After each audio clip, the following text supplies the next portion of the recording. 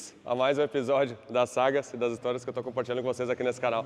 Ó, para quem não me conhece, o Anderson Diga, eu sou fundador da FAC, mas aqui eu estou para falar de carros de loucuras e hoje eu vim no maior evento de colecionador de Volkswagen e outros carros da década de 80 e 90 do Brasil e eu vou te falar talvez uma das coleções mais incríveis do mundo, porque tem carros aqui que todos os carros eu acho que é de chorar assim.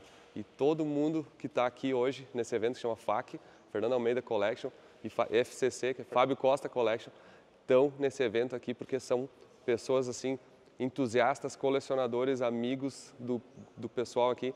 E eu fui orgulhosamente convidado também para presenciar, vim pela primeira vez nesse evento e hoje eu vou cobrir para vocês, vou mostrar um pouco como é que é esse evento. Ele é um evento fechado, muita gente que viu que eu estava em Curitiba aqui queria vir no evento, mas é um evento fechado, limitado, então talvez dessa forma eu vou conseguir mostrar para vocês um pouco de como é que vai ser esse evento. Hoje é sábado, hoje é o primeiro dia, cheguei aqui cedinho para pegar o evento antes de abrir aqui e poder bater um papo com todo mundo e mostrar várias coisas. Mas eu vou fazer o seguinte, ó, para começar o episódio, eu vou botar um pouquinho de ontem, que eu comecei a gravar já ontem, porque teve uma parte muito legal, que eu acho que vocês vão curtir também. Bota na TV, chimarrão aí, chama a família, porque hoje vai ser um evento top. Agora aqui, ó, vamos começar hoje um dia, na sexta-feira, eu quero ver o barulho desse blowerzão aqui agora, o carro novo, o carro do Roderjan, teve uns upgrades aí, né, recentes. Aquela velha história, né? Nunca não tá sei bom. se vai andar, mas que ficou bonito, ficou, né?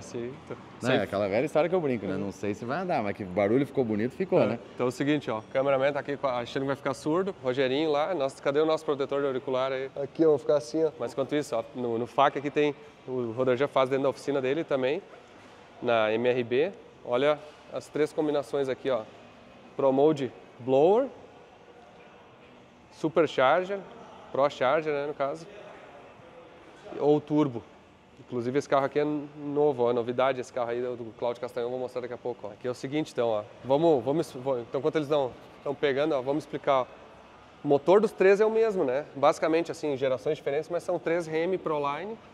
Eu vou dizer para você que são dois MH7 agora e o MH4 lá que é do Cláudio.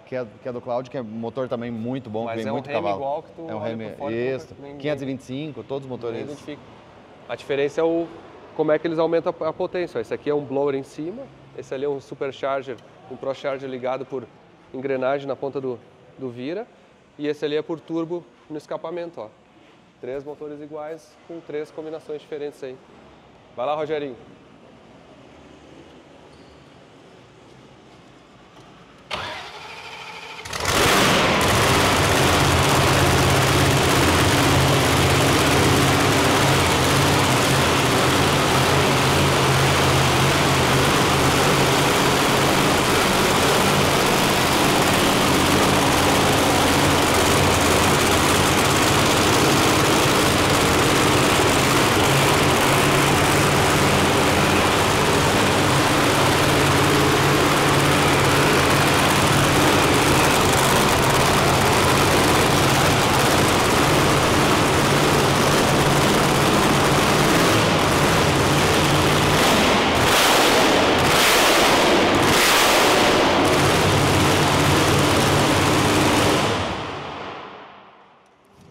Caramba! O barulhinho, o negócio é forte, né? Impressionante o barulho do blower, né? E só na lenta, né? O barulho faz bastante barulho. Vai dar pra dar um burnout aqui, não? Nossa, acho que não vai dar. Acho que não, né? Mas vamos mostrar rapidinho, ó. Uma coisa óbvia, né? Todos eles são injetados aqui, né? 100% injeção eletrônica, ó. Que é justamente um desenvolvimento em conjunto aqui com a MRB, a FAC, a Proline, nos Estados Injetor Unidos. em cima, injetor embaixo, né? Sim, então tem os injetores que tocam a parte funcionou por 1 minuto e já está congelado aqui a admissão. Aham. É impressionante a característica, né? Olha aqui como congela. É. A característica, né? E aí tem os injetores que tocam em cima com essas mangueiras aqui que tem locais específicos onde é que eles injetam, ó. E tem os de baixo que são normais, assim, nos dutos, né? Sabe que olhando assim, você pode dizer que é mais simples do que injeção mecânica. Claro, porque injeção mecânica tu tem que ter aquela válvula que fica aqui na borboleta, que mexe na pressão de cima, que mexe na pressão de baixo. Que mexe no retorno, né? Controla pelo retorno, né? Então, aqui tu tem uma bomba dupla, né? Aham. Bomba de combustível dupla, que olha o tubo que ela suga aqui de baixo, é um tubo de 1,5 polegadas, né? 1,5 polegada, é. 1,3/8. Quase 2 polegadas ó, de tubo que suga o combustível e aí sai por duas linhas, porque a pressão de combustível em cima é diferente daqui aí embaixo, porque obviamente aqui tem pressão de blower, né? E aqui não tem, aqui é pressão atmosférica, digamos. Por isso que aqui a gente opta por usar duas linhas, né? Porque você tem uma linha estática e a outra linha que se controla a pressão pela pressão do turbo, né? Pela pressão do ar do compressor, né? Show. E aí os outros, para mostrar a diferença, né? Aí já o coletor de admissão, tanto do turbo ali quanto do ProCharger, é um coletor tradicional, né? Com os 16 injetores aqui na parte do coletor mesmo, no bloco, borboleta, e aí a pressurização vem para o intercooler, ó, vem para o ProCharger aqui. E aí ele é tocado por uma engrenagem, uma relação aqui, tem uma relação inclusive no meio aqui. E também é um sistema relativamente simples, né? Mas hoje esse aqui se tornou mais confiável do que esse, né? Mais confiável, bastante carros já andando nos Estados Unidos, o nosso carro lá andando e 25 passados, o blower tinha muita característica, o Rogério trabalhou muitos anos com blower, 3 passadas, troca a bronzina, porque o excesso de combustível esmaga, né? Sim, fazer o nosso motor lá desmontamos com 25 passados, parecia que não tinha andado. Né? Foi impressionante, né? Agora aqui eu gostaria de mostrar um negócio interessante aqui, o carro do Cláudio Castanhon, que eu acho que é o carro que vai dar mais dor de cabeça para mim, pro Grandão, pro Jader, pro Diego, pro Aécio também. O Aécio tá vindo também com novidades aí. O Aristeu também com alguma novidade esse ano também. Mas eu acho que esse carro vai ser o carro da dor de cabeça, porque agora a gente fez o carro igual do Mark Mickey lá, que não usa mais a válvula no escapamento, né? Então, ó, isso aqui, ó, para quem pergunta, não tem o wastegate. Não tem o wastegate. Lacrado. Pressão, tudo que dá e o que alivia a pressão, o que regula ela é o wastegate eletrônica na admissão. Ó, vendido pela Fueltech, né? Que joga para baixo o ar ali. Esse carro agora vai vir com lock-up, um câmbio de 2 marchas lock-up. Eu acho que vai ser um carro que vai incomodar bastante a gente. O Cláudio me sacaneou nessa. E esse aqui parece ser a receita agora que os turbos estão voltando, né? Exatamente a receita com câmbio conversor, que é um segredo, né? O câmbio conversor é onde acho que vem os HPs, né? E aqui a questão de não usar o wastegate e a turbina estar sempre numa rotação alta, só aliviando o ar, né? Sim. Não mais se incomodando com o wastegate de escape. Sim, ela pega muito mais rápido. Ele conseguiu dar uma resposta similar a um blower, assim, que sai para você ter uma ideia, quando a gente andava de turbo antes, largava com 13 PSI, né? Agora vai largar com 22, 24 PSI, né? É muito mais. Muito mais. Tá. E hoje é sexta-feira aqui, antes do evento, né? O que é o evento que vocês estão proporcionando aqui pro pessoal? O FAC é do Fernando Almeida e do Fábio Costa. Eu entrei depois, aí, nos últimos anos, aí, para ceder o espaço e aproveitar essa oportunidade. É uma reunião entre amigos, né? Então são 600 amigos que vão estar aqui amanhã, 650, eu ouvi falar que é 800. O Fernando acho que se emocionou, tomara que não. Mas tá, vamos dizer que seja 650, porque tem fora crianças e mulheres. Sim. Então vai ter 600 entusiastas aqui amanhã para admirar os carros que a gente traz de fora, os carros do Fábio, os carros do Fernando, os nossos carros de corrida, né? E aproveitar esse momento com as famílias, com comida à vontade, chopp à vontade, vai ter pizza, vai ter cachorro-quente, vai ter espetinho de carne, vai ter linguiça com pão, que o FAC nasceu, a famosa linguiça com pão, vai ter também a linguiça com pão. Então é algo assim espetacular, onde as pessoas se sentem com muito prazer de estar aqui com a gente. Tanto por isso que eu fiz questão de vir, especialmente nos Estados Unidos, dessa vez. Eu marquei minha viagem por causa do evento aqui e aí eu consegui fazer o resto em volta. A gente fica feliz e orgulhoso de você poder estar aqui privilegiando a gente. Não, que show. E eu vou fazer o seguinte, hoje é sexta-feira, eu vou dar uma voltinha para mostrar aqui alguns carros, ó. No primeiro aqui, ó, que a gente mandou, né, lá, nosso Gol FTE, que é o Gol elétrico, já mostrei em vários vídeos, eu não vou perder muito tempo com ele agora porque vocês já conhecem. Eu quero ver a reação dos puristas aqui com relação a ele. Mas o carro ficou muito bem feito, hein, Anderson? O carro ficou muito bem feito. O DN é a foda, mecânica né? ali parece que é original. O motor ali parece que é original na frente, né? E a gente trocou os pneus dele, ó. A gente botou uns pneus um pouquinho maiores, ó. Os pneus do TK aí, pelo jeito. Delinte, TK, que fez o meio de campo aqui, recomendou o pneu, inclusive. A gente botou um pneu um pouquinho maior, ó, que é um 205/40, 17, que antes estava um 9,5, acho que 40, uma coisa assim. Melhorou. Ficou lindo o carro, drasticamente. Né? Ficou lindo o carro. E uma coisa que eu digo assim, muita gente às vezes critica, tem várias críticas do carro para algumas questões assim do tipo dos faróis, especialmente, ó. E as lanternas traseiras. Mas uma coisa que o pessoal não entende é o seguinte, isso aqui é um carro conceito que tem que chamar atenção. Se ele não tiver nada para ser criticado, ele não vai estar na mídia, né? Se fosse um Gol GTI azul Mônaco comum, com tudo original... Mas, pessoalmente, ficou muito bem feito. É muito original, é muito bem feito isso.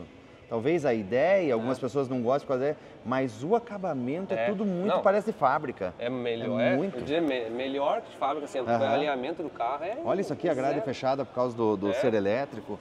Os detalhes do banco que foi criado, ficou espetacular, sabe? E a ideia foi fazer um negócio que choque um pouco, chame de atenção. A lanterna traseira, por exemplo, assim, tem carro, qualquer lugar, qualquer lado que tu veja ele, tu chama atenção. Sim, é a história do carro conceito, né? O carro conceito, o emblema no meio foi trocado, não tem o bocal de combustível lá, o pisca aqui, ó. Falta aqui a amanhã vamos ver o que o presidente da Volkswagen vai dizer, porque ele vai estar aqui, né? Pois quero ver. Ele vai estar aqui amanhã, vamos ver o que ele vai dizer. É o presidente, Cara, é o CEO. Que legal, que legal. Agora aqui, mostrando alguns carros rapidamente, aqui ó, aquele Porsche é o seguinte, aquele Porsche do Roderjan, eu vou ter que dizer o seguinte, me impressionei, mas esse aí não dá pra nem filmar. Deixa. Nós andamos lá no México um pouquinho, né? Não, impressionante o negócio. Esse aqui é teu ou não? Não, todos são de outras pessoas, né? Esse carro é do Fernando Almeida. Esse é o do Fernando mesmo. O Passat iraquiano é a primeira, ele vai contar um pouquinho dessa história amanhã, vai estar a ex-dona desse carro aqui, vai vir aqui amanhã. O Camaro aí. O Camaro é do Giovanni, né, que a gente ficou aqui uns 8 anos fazendo esse carro. Esse carro é espetacular, ficou esse carro, motor 540 polegadas, 510 cavalos de roda, ficou bem jóia esse carro. Outra coisa que eu queria fazer é o seguinte, eu quero dar um pulo na MRB ali, já que é no outro lado da rua, né? Vamos aproveitar a minha visita aqui, fazer uns 3 anos que eu não vinha para Curitiba. E vamos dar uma olhada, vamos mostrar pro pessoal como é que tá a fábrica dos injetores, dos famosos FT Injector, né? Vamos lá, que tem novidades lá para nós. Então, vamos lá? Vamos lá então. Atravessamos a rua aqui, agora estamos no MRB Billet, né? MRB Billet. Aqui é o complexo MRB, que é o MRB, o Racing Team, o Billet. A ferramentaria, né? Sim, porque na verdade não faz só também os injetores, né? Tem os blocos aqui também, ó. Aqui na realidade é um braço da MRB, porque a MRB produz grandes ferramentais para a WHB, né? Então, aqui a gente começou brincando um pouco numa máquina aí que a gente comprou para fazer uns blocos, e a gente começou com bloco de Opala, bloco de Aple, bloco de C20, né? Então, aqui já tem... Opa, bloco de C20? Eu tenho 2 agora. Tá bom. Então aqui os blocos de Opala, que lá o carro do Rinaldo lá andou super rápido, né? Com ele. Agora já vendemos, tem 14 total e entregamos 7. Caramba. E aí tá usinando? Tá usinando ali para ter uma ideia, né? Aqui tem um bloco usinando, ó, 4 cilindros, ó. Esse é o 4 cilindros, é o AP, né? Esse é AP. A gente fez uma venda agora, por último, 4 APs alto com uma equipe. Daí estamos construindo eles. E qual que é o prazo na hora que está entregando? 60 dias. 60 dias. Show. Da onde começa, né?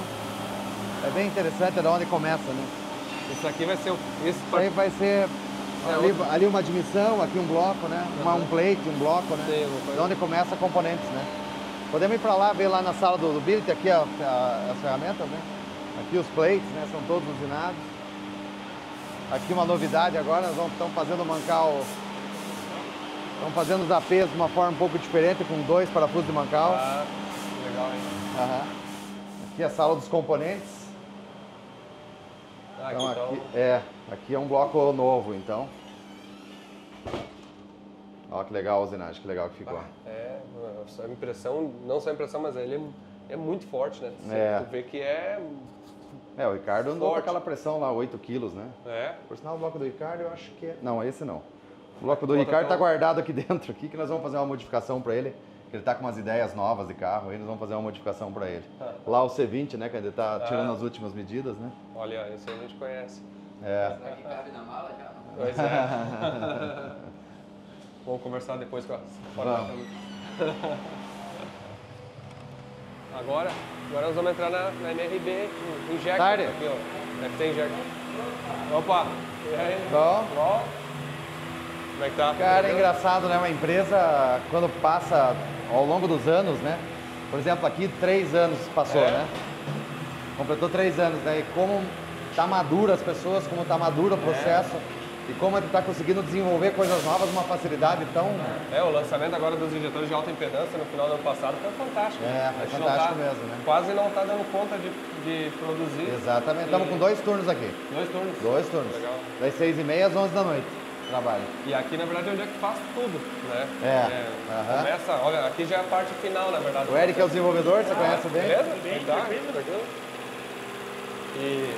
E aqui as máquinas de teste. Olha o tamanho da linha de combustível aqui, ó. É 2 polegadas. Mangueira aqui, ó. Tudo para garantir. Para não ter problema, né? Para garantir mesmo. Assim. Olha o spray do injetor novo. Tô vendo. Olha esse.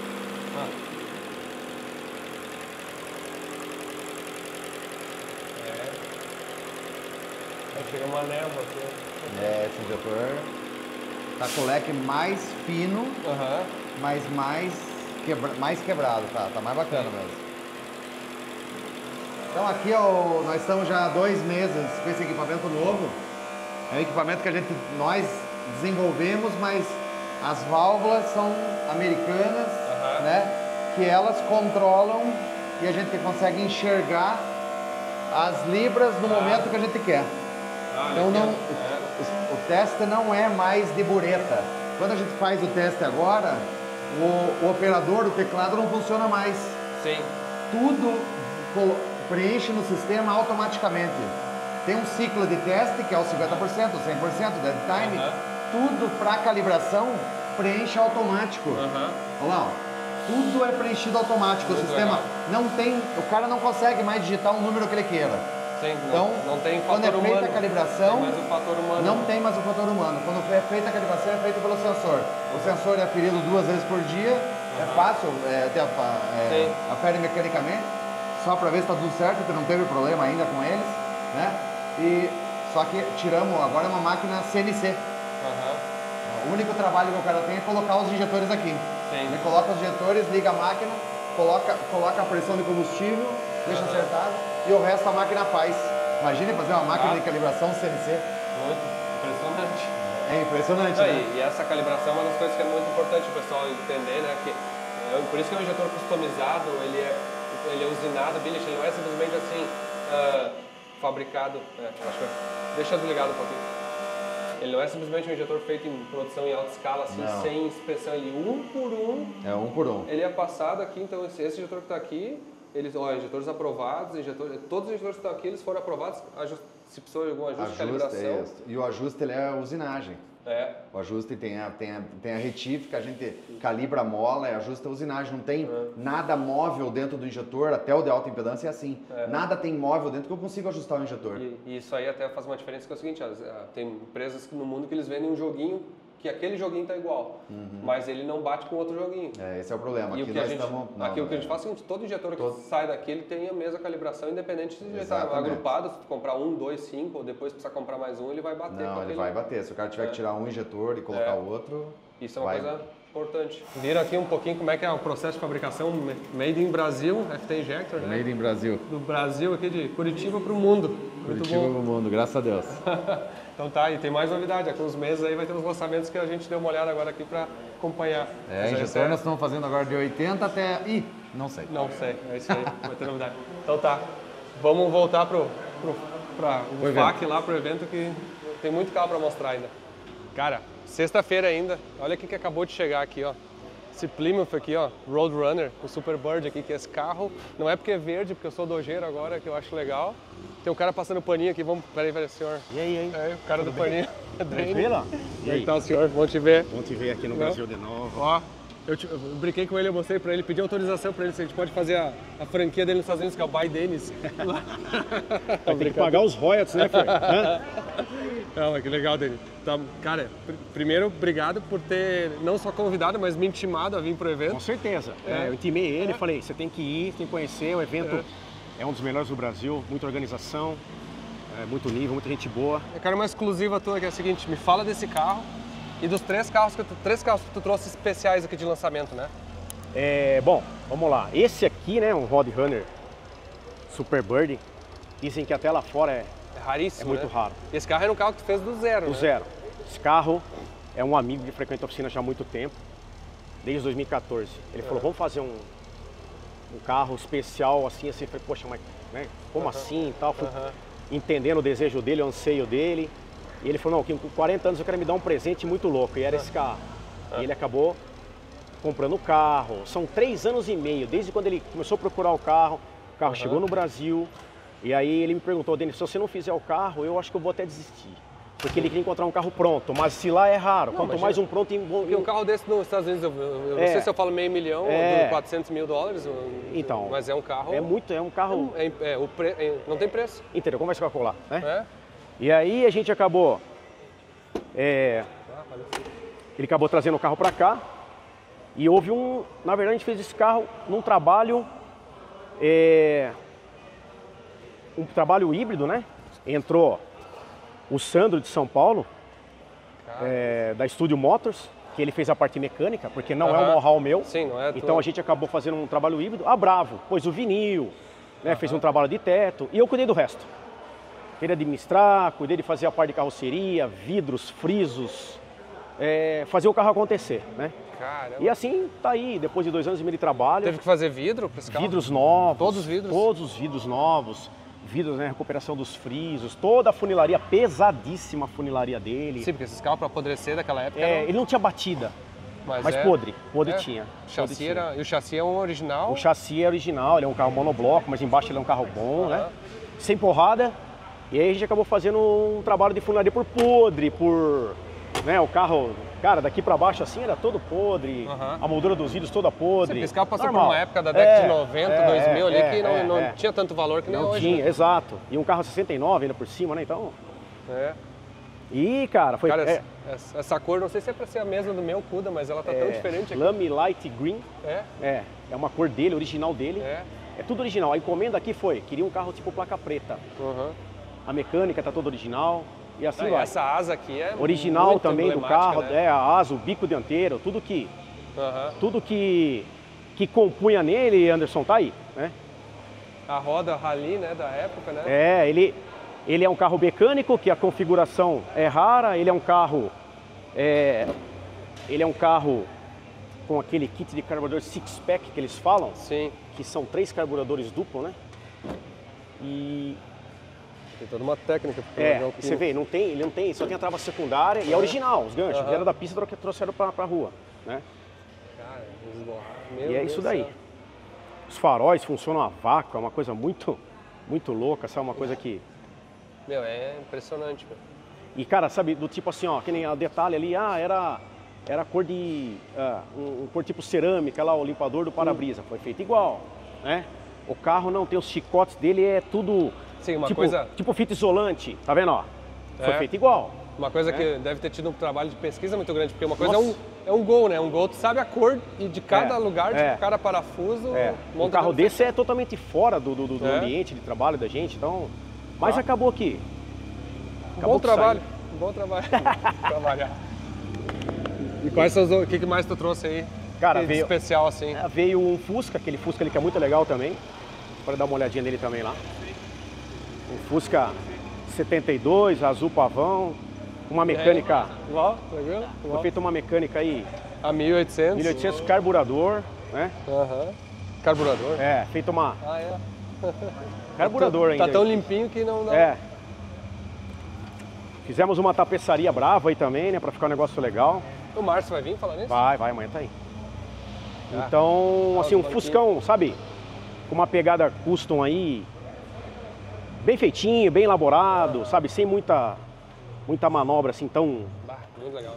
O capricho é um só, né, Anderson? Mas interior. Roda, baixo, interior feito, um motorzão bacana, tudo bem frisinho no lugar, aquela coisinha que sabe como que eu sou, né? E aí fica desse jeitão aí. Tá ali o Gol, né? O nosso Gol, dispensa comentários. Tem que vir, falei pra você, né? Tem que levar o carro lá pro pessoal conhecer. Eu quero ver a opinião vamos ver os puristas aqui, o que vão falar. Cara, eles têm que ter um Eles têm que entender, né? Mas eu vou dizer o seguinte, eu acho que tem muito pouca gente que não entendeu o recado. Com certeza. Todo mundo ficou... o nível de aceitação é incrível, né? Todo mundo assim acha que entenderam o esforço que a gente fez, né, para mostrar um negócio diferente, né? Eu acho assim, o carro, ele tem, além de ser um projeto para o desenvolvimento do nosso país, ele tem uma mensagem a ser passada, né? Então, por exemplo, a gente criou à frente dele várias versões. Aí, no fim, acabou essa, por gosto nosso, essa achamos mais legal. Os bancos, a cor do carro. Enfim, então, ele tem uma mensagem. Entender que ele tem que ter uma carinha de futuro, né? Eu vi lá, algumas pessoas até comentaram, poxa, o farol é horrível. Mas pessoal, tem que entender a carinha do projeto, né? O que ele quer mostrar. Sabe uma coisa que eu sempre falo? A Tesla, o Elon Musk, por exemplo, ele tem uma estratégia de marketing única. Pouca gente entende ela. Ele sempre desenvolve um produto e ele faz um defeito para ser criticado proposital. Não, com certeza. É uma estratégia, não que a gente tenha pensado dessa maneira. Não. Mas normalmente os grandes lançamentos, as empresas se preocupam assim, o que eles vão criticar? A gente pensa isso. Quando tu vai lançar um produto, vai lançar um serviço, tu pensa o que a concorrência ou os haters vão criticar. Aí, se tu não sabe o que eles vão criticar, tu não está preparado para defender.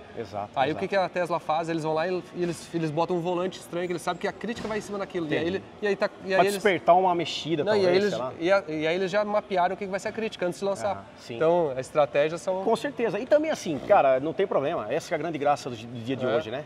A liberdade de você poder opinar, o que você gostou, não gostou. Se fosse isso é muito bom. Um Gol GTI azul Mônaco com as rodas orbital, ia ser qualquer um. O que acontece com esse carro? A primeira coisa, a pessoa vê ele com o capô fechado. Ele fala, cara, o que é isso?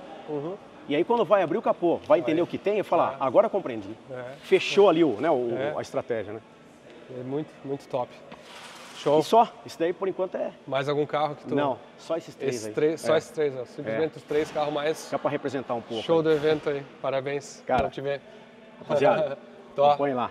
Final do ano, SEMA, então... Vamos organizar. Tá. Vamos organizar. E agora, ó, viemos aqui na pistinha do Hangar, em Curitiba. Ó a galera aí, ó.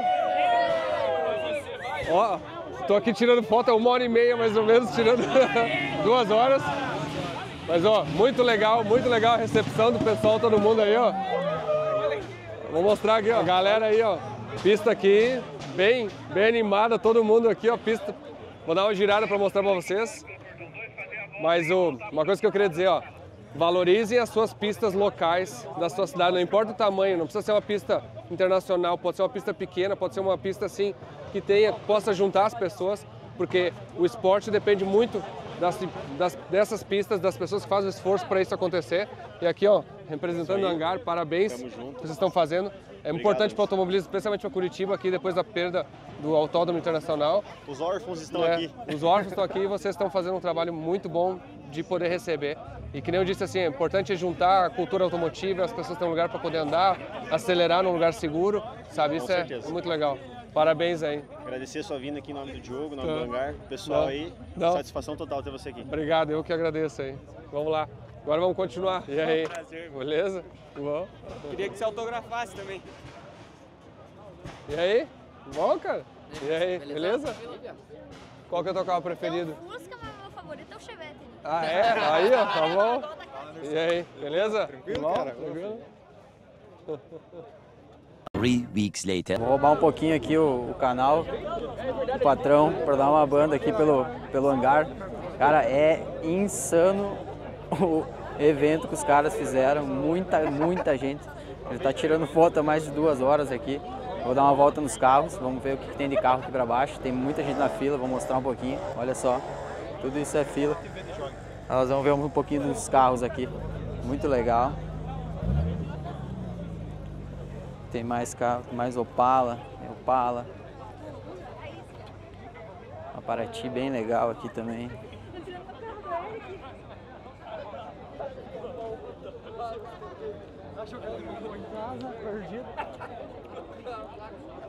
Aqui tem o caminhão que a gente gravou lá na mecânica hoje, ó. Os caras trouxeram o caminhão aqui, ó. Olha só. Que loucura. Primeiro caminhão com full tech no mundo aí, ó. Tá aqui.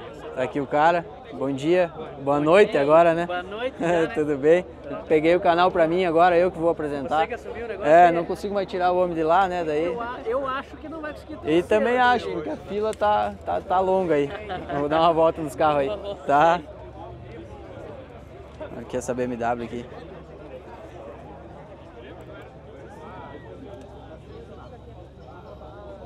Tá no número, hein?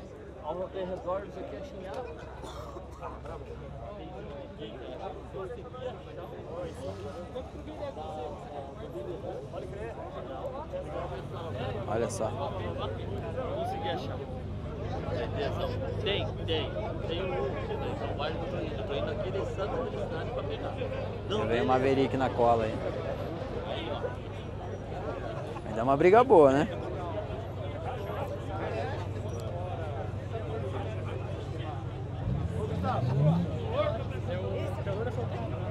Aqui tem outro Maverick. V8.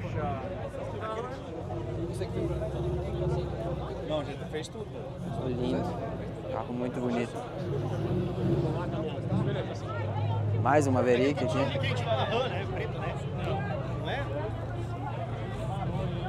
Chevetinho. Opa! Deu um movimento, é o fluxo.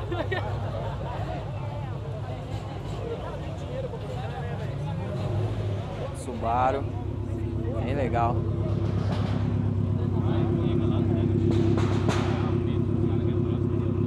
Olha esse ômega.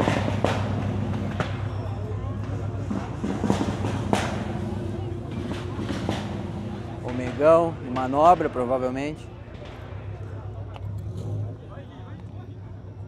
FT ali no painel, tá bem escuro. Dá pra ver que tem combizinha socada no chão.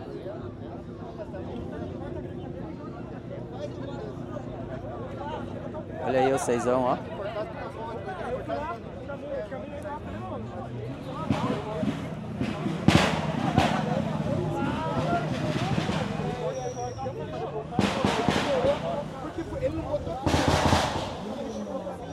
FTzinha ali, ó, dentro do porta-luva, ó. Olha que legal. Tá bem escondidinho. Aí, ó, o cara já se ligou. Ó. Toma. Olha aí que legal.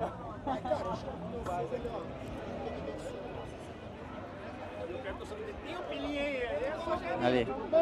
Dá um salve pro pessoal do canal do Anderson aí. Qual que é o canal? Canal do Anderson, pô. Tô gravando pra ele aqui. Meu xará? Tô de dublê dele agora. Aí, tá famoso, pô.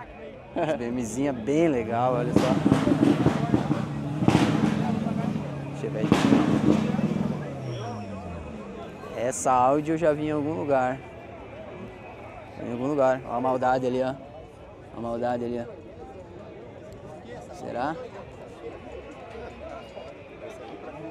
Dizinho turbo.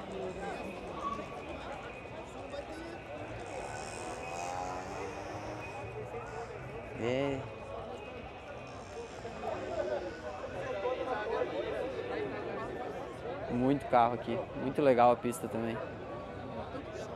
Olha aí. É o Braia?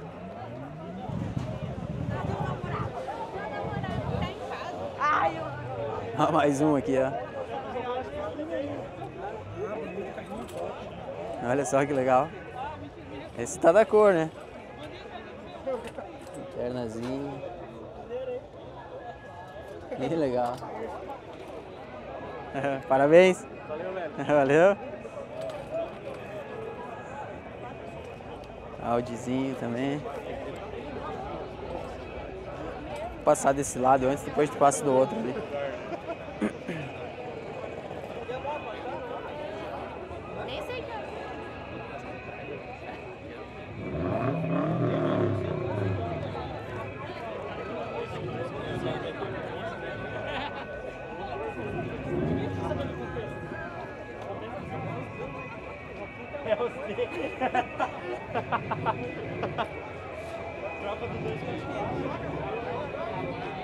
Aqui tem muita gente nesse evento, muita gente. Olha só.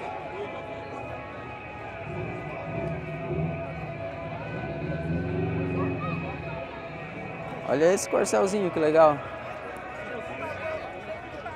Sentado no chão, ó. Aí, tá bem legal.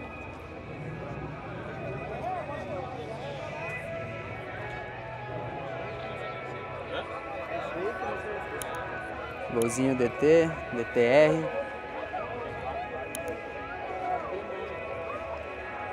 Mais antiga esse. Saveirinho. Saveiro Rally, bem legal também.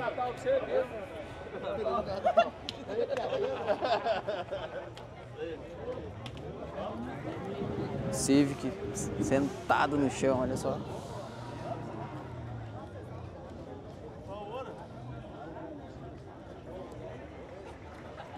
Aqui mais um Mavecão. Aí o Felipe ama. Uma BM também. BM, Chevetinho.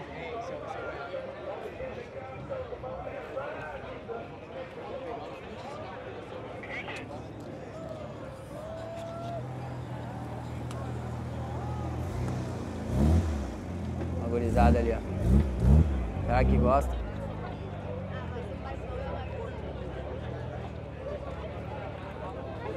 Passar pro outro lado, ver os carros que tem do outro lado aqui também.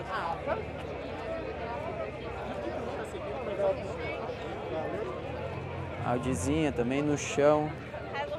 Os caras gostam, né? Olha só. Aqui tem dois mundos.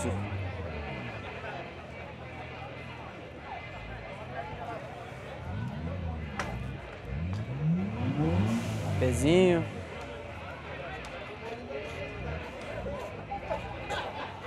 Civic SI, bem legal também. Bah.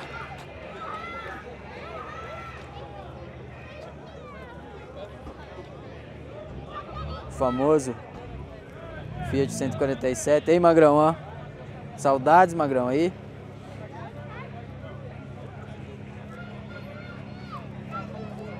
Paratizinha, bem legal também. Bah.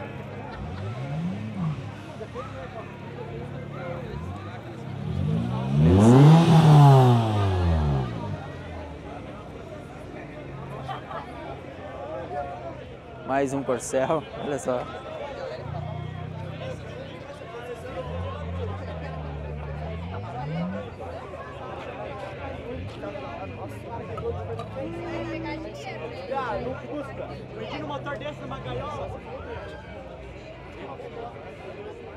Vários golzinhos.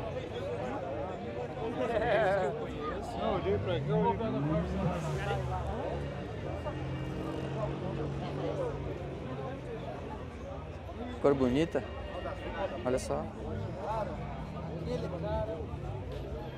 Bonito carro. FTzinho ali, muito bonito. Bem monocromático, bem legal.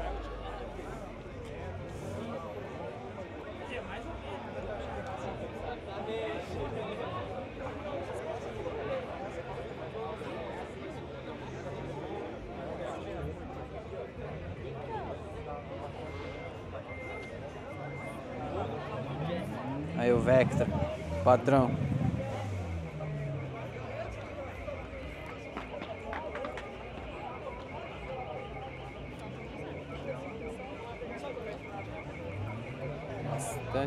Bastante Gol, Paraty, aí o Chevetinho. Massa o Chevetinho. Mais um Corcelzinho, olha que legal esse Bzinho. Detalhe do Corcelzinho.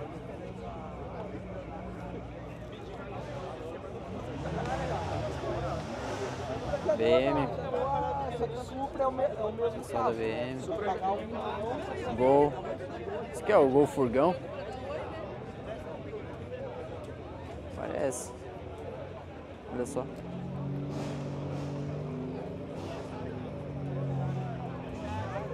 Olha a combizinha aí, ó. Sentado no chão também. Teria uma combizinha assim. Teria. Vamos ver se tá aberto aqui. Certinho a combizinha aí, ó. Kombizinha que não tem folga no volante, tem férias, né? Então é uma luta para dirigir, mas é legalzinho. E aí, será que vai para esse um 2JZ ou não? Será que o homem tem coragem? Maverick.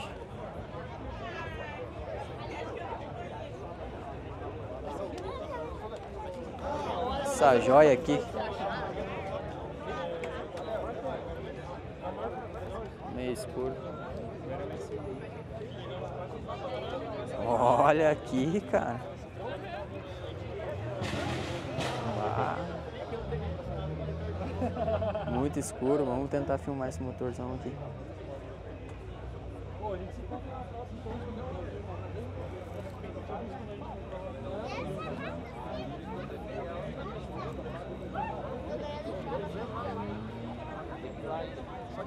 Mais um Fiatzinho.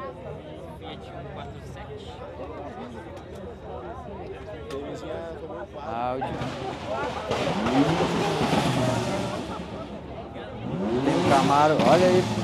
Polêmico ou não? Polêmico ou não, um Camaro assim? Olha só, roda gigantesca. Não tem ideia que aro seja essa roda aí.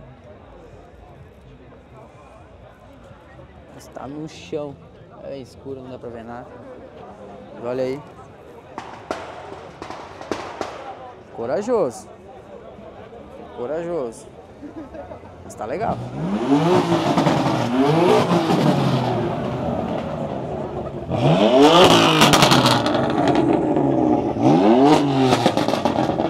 Toma.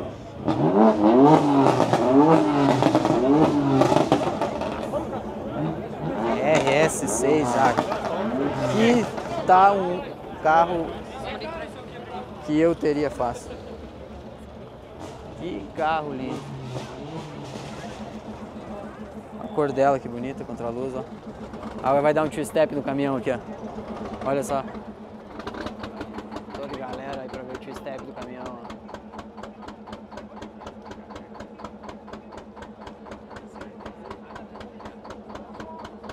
Primeiro caminhão do mundo controlado pela FAC, todo controlado, todo gerenciado.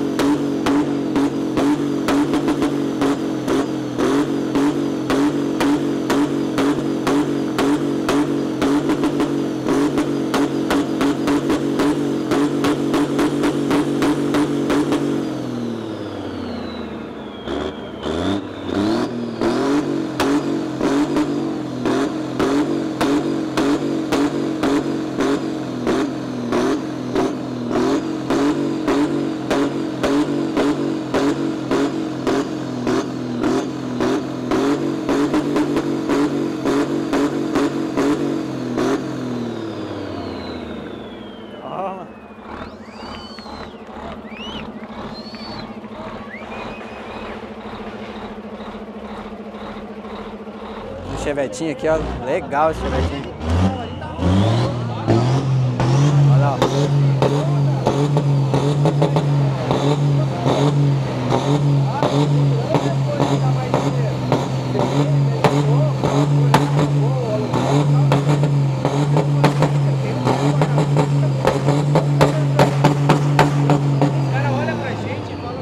Vamos subir e ver sacar uma fila aqui. Tem aí na fila, olha só.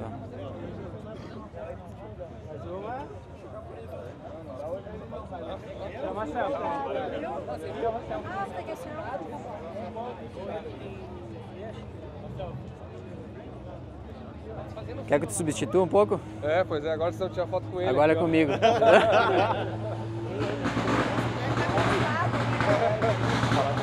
Então é o seguinte, viram aí, sexta-feira, Hangar ali, o evento estava animal, impressionante. Eu não consegui nem fazer um vídeo muito longo porque vocês viram que eu fiquei preso literalmente 3 horas tirando foto com o pessoal, fazendo fila ali, mas foi legal, deu para interagir. E eu gosto muito dessas oportunidades aí. Então, sábado de manhã, primeiros a chegar aqui, não fui o primeiro, né? Esse cara aqui acho que foi o primeiro.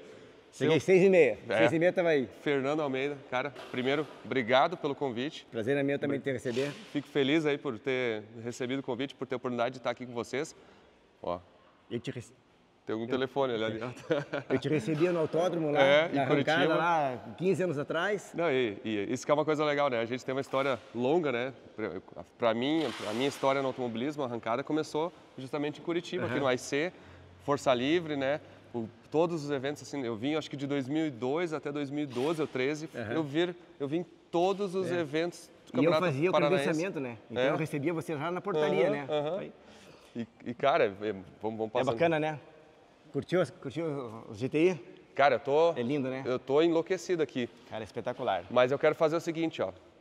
Eu quero que tu escolha e me mostre 5 carros daqui e alguns detalhes dos carros mais especiais que tu acha que o pessoal vai curtir um carro aqui. muito especial, que talvez o pessoal já tenha visto aí, foi o último GTI que chegou pra gente, esse GTI 90, que foi que o Dani fez. Então, esse carro aqui já era meu, aí mandamos pro Dani para ele dar uma reconfigurada no carro, ele deu mais uma lixada no carro, ele tinha feito o carro em 2014, aí ele fez mais no serviço de desastre nas rodas, fez o interior, trocamos a espuma dos bancos, tal e tal. E esse é 100% fiel? 100% by Dani, no padrão original de fábrica. Pneu P600. Mas o melhor desse carro é isso aqui, ó. A dedicatória. Isso mostra a trajetória minha e do Dani. Ah, que legal, né? Porque isso é uma história que tá muito ligada, né? A tua história do Dani, né? Na verdade, a gente já, não sei se todos conhecem, mas o Dani, na verdade, começou a by Dani, digamos assim. Numa conversa de telefone, ele tinha sido da GM, estava preocupado. Falei, não, eu tenho a solução para o teu caso. Ele tinha feito 2 GTIs para mim. O SZ 8888, que está lá, que foi o primeiro que ele fez.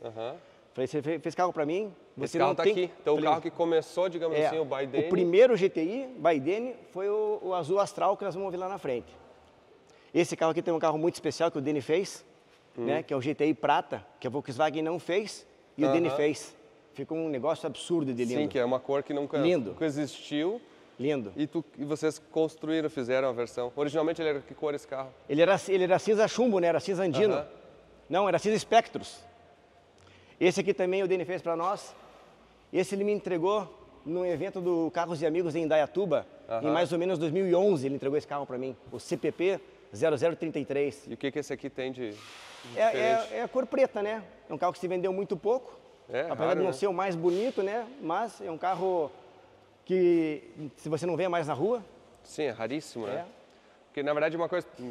É verdade que tem um carro de cada cor de cada ano do GTI? Não, nós temos todas as configurações que foram feitas. Então, tem ano que só teve um tipo de modelo, como 89, 90 e 88. Aí temos as nuances do vermelho. Então, tudo que foi fabricado do GTI está aqui. E o que não foi, a gente fez, que é o prata, né? Que o Davi fez e a gente comprou dele. Quer ver? Vem aqui conhecer o GTI, o primeiro. Esse é um GTI azul astral, 1991. É o primeiro com a frente chinesinha, que a frente já é com o farolzinho um pouco menor. Esse foi o primeiro carro da coleção, comprado aqui no Paraná, na Lapa. E aí eu mandei pro Dani, o Dani fez ele inteiro. Então, isso na época que o Dani fazia Fazia no fim de semana, porque ele trabalhava na montadora. Sim. E aí, fim de semana, ele fazia. Agora, veja, o carro está até hoje sem mexer. Sim, não tem podre levantando, então, não tem nada de... A gente descobriu o artista naquele momento, né? E naquele momento, em 2009, que eu vi que o artista podia seguir a carreira com a gente. Caramba. Espetacular o carro. E de todos os Gols, assim, qual é o mais valioso? Não estou dizendo assim que um carro que está vendo, não, mas assim, qual que tu identifica que é o mais valioso? O branco, pérola e o amarelo já tiveram muita cobiça. Mas não sei se o tempo está passando e o pessoal de mais idade está conseguindo mais ir atrás do sonho do passado. Hoje o que mais está valendo é o Mônaco. O Mônaco? Porque foi o primeiro GTI. Porque é foi o que marcou a mudança do carburador para injeção e o carro era muito caro na época. Que é o que vocês têm os vários aí. Aqui tem ali os 3, um é by Dani 100% e os outros 2 foram pintados pelo Dani e montados aqui em Curitiba na Auto Roast, do Gaida. O Gaida e o Adriano que montaram esses carros aí. Serviço fora de série. E desses carros assim aqui, qual tu acha que é o mais valioso? Eu acho que é o Mônaco que nós temos. Nós temos aquele Mônaco e mais outro Mônaco ali. O meu e todo o Fábio.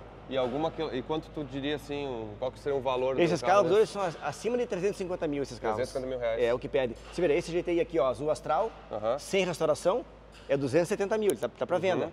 Esse é de um convidado nosso. Tá lá, ó, todo o acervo do carro, lá de documento e tal. Não tem restauro, carro belíssimo. Carro para quase 300 mil. Porque manuais aí, quem compra um carro desse não quer comprar um automóvel, ele quer comprar um sonho. Sim. E aí não tem. Que nem um relógio, uma obra de arte, A pessoa compra por prazer, por satisfação, não para ir para a praia com a família. Exato. E o difícil foi o seguinte, esses carros eles ficaram por uma época muito baratos, né? Então acabou caindo na mão de pessoas. Aquele GTI ASZ, o primeiro, nós pagamos 11 mil reais. Imagina. Eu comprei pela internet e fui buscar o carro na Lapa. Cheguei lá, olhei o carro, deixei o carro que eu tava e vim já rodando com ele. Imagina essas épocas, né? Vamos falar pro pessoal, o que é esse evento? 15 anos acontecendo, essa aqui, 15ª edição? Essa é a 16ª edição. Tá. Começou em 2009, né? E foi vindo, aí em uma época, em 2013, começamos a fazer uma homenagem para cada carro. Então, hoje estamos homenageando o XR3 no salão principal. Já foi Passat Pointer, já foi Gol GTI, já foi Gol GT. Agora estamos aguardando o que o povo quer. Para a próxima, Cadete GS, Fusca. Paraty, o que nós vamos fazer agora, né, homenagear? Porque o que acontece? Dizem que cada carro é homenageado no salão do FAC valoriza um mês depois. Eu acho que vocês têm interesse. Aí os caras mandam, faz um FAC de saber o Sunset, para poder... Joia. Então, mas o evento é muito prazeroso, dá muito trabalho, né? Comecei já a movimentar em julho do ano passado.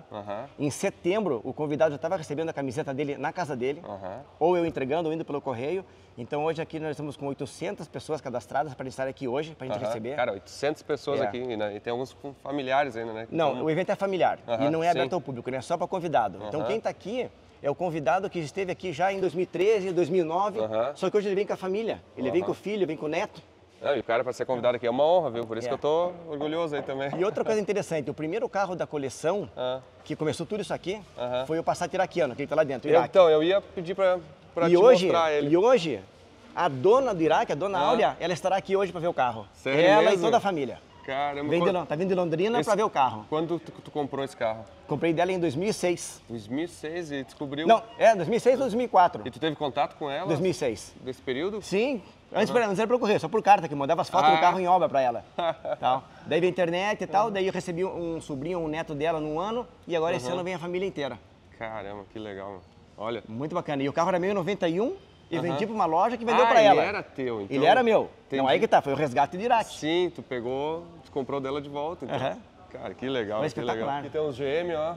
E aqui tá dizendo, ó, esse aqui é o carro mais zero do evento. Tá com 300 metros. 300 metros, então isso aqui só anda no dolly aqui, pra cima, pra baixo. Esse Cadete GS é o segundo carro feito pela GM. Tava no Museu da Ubra, lá em Porto Alegre, lá em Canoas.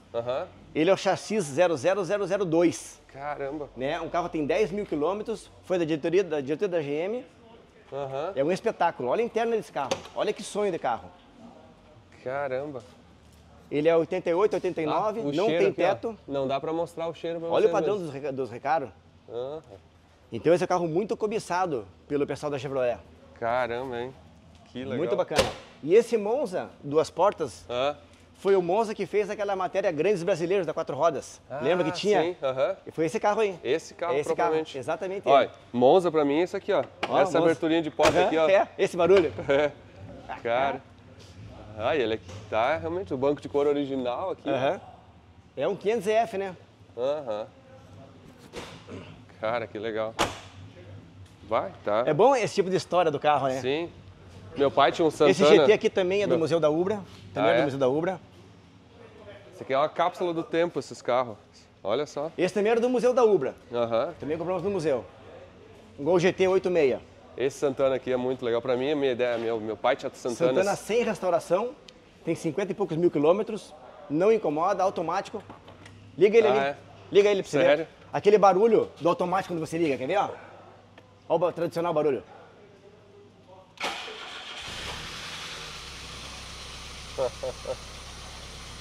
Automático.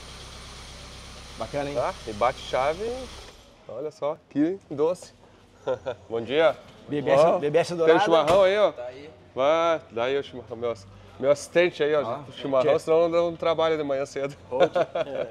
Cara, ó, meu, aquele GTI bola ali eu acho muito legal. Também é muito. Cara, esse carro, eu vou dizer assim, pra mim, eu sou mais novo, né? Eu sou um cara mais jovem, mais moderno, tem mais tecnologia, né? Então, pra mim, esse carro aqui, eu lembro mais dele quando ele foi lançado do que os 89. E uma coisa interessante, se você viajar com um Gol quadrado, você viaja de uma maneira. Se você viajar com um carro desse, você sente mais confiança de andar mais rápido. Sim. Sabe, você acha que não vai estragar ele, porque ele é muito moderno, tem mais tecnologia. Ah, e a bolha característica, né, no capô, que é o... Ah, esses carros agora já virou placa preta, é verdade? Não, essa é placa decorativa, né? Porque não tem idade ainda. Não tem idade que ano ele é? 95? Deve ser por aí, 96 talvez, né? Bacana, né? Lindo. Vamos lá no Iraque? Vamos. É legal que até os Gol, assim, tipo CL, GL ganharam valor, né? Tipo assim, o pessoal começou a valorizar, né? O valor, a linha do quadrado, né? Mas você vê, já no Passat é interessante, né? O Passat, o TS, o Pointer valorizou e vai bem. Iraque não valorizou nada, é um carro de difícil venda. O meu vale porque é meu, eu fiz tudo. Mas, infelizmente, a pessoa tem o dinheiro no bolso, vai comprar, não vai no Iraque. Ela vai no TS ou no Pointer. Vamos explicar uma coisa pro pessoal. Por que ele é apelidado de Iraque? Porque ele era exportado para o Iraque pela Volkswagen, né? O Brasil fez um negócio com o Iraque, a troca de petróleo. O Iraque mandava petróleo e o Brasil mandava Passat. Sério? E aí teve uma época que a conta não fechou, sobrou Passat e não veio petróleo, e daí acabou, e daí sobrou um lote no Brasil. Cara, eu não sabia exatamente a história, eu sabia que era alguma coisa assim. Brevemente é isso. Brevemente é isso. E aí por isso chamava de iraquiano. Tem até ID Bus. E aí, beleza? Uau, pessoal chegando. Aí, hoje teremos a entrega de 2 carros especiais. Sim. O Fusca do Xandão e o Superbird do Fabrício. Eu filmei ontem, antes da entrega oficialmente. Esses carros estão demais. Né? Isso aqui é uma obra de arte. Isso aqui não... Olha aí o cara do pretinho ali, ó.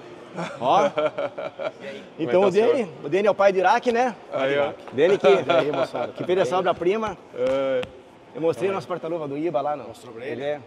Aquele que é o detalhe, aquele que tem valor. Né? Cara, é impressionante. Eu estava conversando agora há pouco até com o Guto aqui sobre o carro, ele mais do que um objeto de 4 rodas, um volante, ele tem história. Né?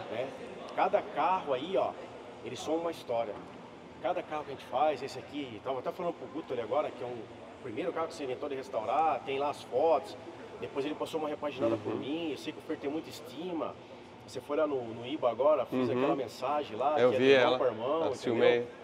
Um carro desse aqui, que era o sonho do Fabrício, sei lá, cada carro tem uma história, você com o seu Mazda, você com o Vectra, o Calibra, o Calibra também. Lembra que eu disse do Cadete meu? Eu tive um desse aqui, será que não é o que eu tive? Então os carros, eles fazem amizade, é nosso ganha-pão, nosso trabalho, mas eles são histórias em cima de 4 rodas. Eu vou dizer assim, eles são ganha-pão também de quem é o colecionador, porque o cara que gasta num carro, ele tem que trabalhar para ter aquele carro. Claro. Então ele acorda de manhã para trabalhar, para ter aquele carro. O motivo que ele tem, mas ele vai ali fazer o gosto Mas dele, é muito prazeroso. A maior riqueza da coleção são as amizades que ela nos traz. As pessoas. Os momentos, como hoje. Poder receber você, Dene, Roderjan, Fabião, todo mundo. E nós de quantos anos já, né, Fer? Lá na casa do Chiba, eu lembrei o Anderson aí de quando você me ligou, que você saiu da montadora, puxa, não sei o que vou fazer. Eu falei, não, eu já tenho a solução, estou indo para aí. Mostrei o SZ que você fez lá na garaginha. Primeiro carro para mim, falei, cara, isso aqui é uma variedade, como você conseguiu chegar nisso? Você tem que parar de trabalhar na montadora, você tem que fazer teu estúdio. Não sabe, o batismo de Baidene, o Fernando que me deu. Nós fizemos a logomarca, Baidene. Não deu nome. Nós fizemos a logomarca. Fato, é sério. Eu trabalhei na General Motors durante muito tempo. E a gente já desenvolveu uma amizade um pouco antes com carros que eu fazia de garagem. Né? E aí o Fer comprou um carro meu, fiquei apreensivo de chegar aqui, falei, será que vai atender a qualidade? Chegou aqui, ele falou, pô, mas como assim atender a qualidade? Foi aquele vermelho, né? Vermelho. E aí quando eu saí de lá, fiquei muito mal, bem mal mesmo, sabe? Foram 17 anos de trajetória, eu sou muito grato à empresa que eu aprendi. Lá, tecnicamente, eu aprendi muito lá. E aí o Fer falou, não, o que você está precisando? Como é que vai ser? Cara, que legal. O que tem que ter? Uma cabine de pintura? Um abraço? É dinheiro? É um abraço? Tu imaginou que tantos anos depois você ia estar onde é que tu está hoje? Isso aconteceu em 2013. Então, imagina, faz 11 anos. Entendeu? Nunca imaginei. Assim, com toda a dedicação, paixão pelo carro.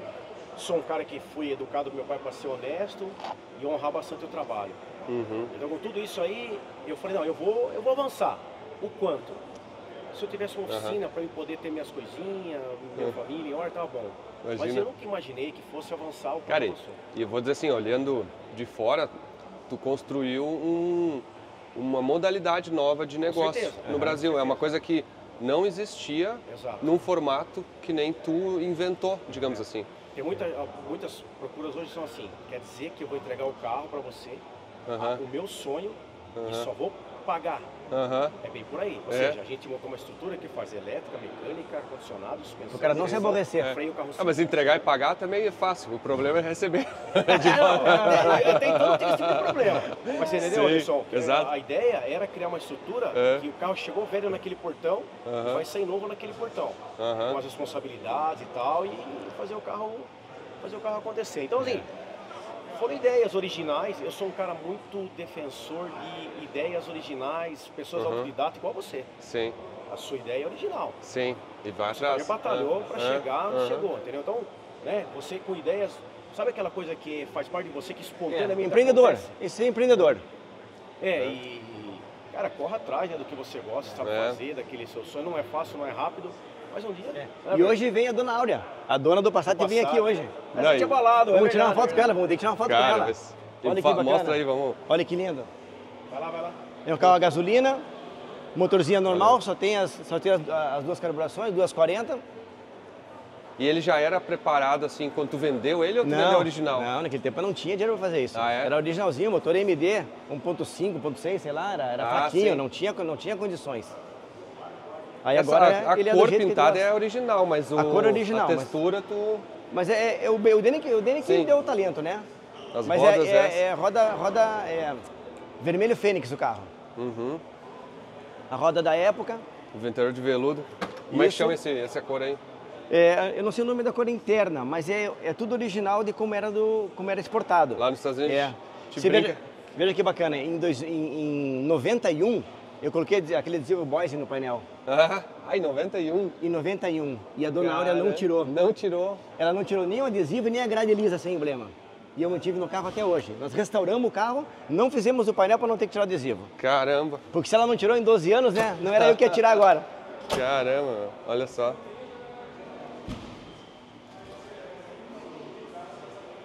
Ficou... Aí a roda de época que eu gostava, né? Que é a roda Draxler, agora já tem no modelo no tamanho 17. Nós tiramos os frisos dele, borrachão, para ele ficar mais street, né? Para ele ficar um pouco diferente. E a grade lisa é coisa de 90 e pouco. Grade lisa, né?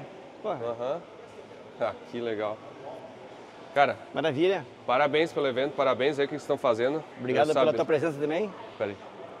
Eu sei o quanto teu tempo aqui vai ser concorrido também. Obrigado pelos minutos aqui para mostrar. Eu vou tentar mostrar pro pessoal aqui, todo mundo, porque muita gente que me mandou mensagem também perguntando como é que faz para ir, como é que faz para ir. Eu disse, olha, eu não tem como... É só família, né? São sempre os mesmos, né? Mas eu vou fazer o possível para mostrar para quem não está aqui, poder curtir um pouquinho, porque uma coisa que eu disse, assim, eu já falei pro Denis ontem, vocês compartilhar o que vocês têm, o que vocês construíram, o que vocês conseguiram montar é muito importante, porque tem gente que não vai ter condições de comprar um carro, mas só de estar perto, às vezes, ou de ver, ou de entender, o cara já se sente motivado. Eu recebo, às vezes, mensagens de pessoas que eu não conheço, com foto da garagem, tô aqui com 2 GTI, um aparatinho, assim, isso aqui a culpa é tua. Você que me instigou. Você foi um propulsor para eu ter minha coleção hoje. Isso é bem bacana. Cara, a pessoa está agradecida. Eu fico muito feliz também. Eu acho que é uma coisa fantástica. Parabéns, obrigado. Beleza, obrigado por ter vindo também. Joia. Vou dar uma volta com vocês aí. Bom evento. Vamos falando. Obrigado, Anderson. Abração. Vamos lá. Agora aqui é o seguinte, ó.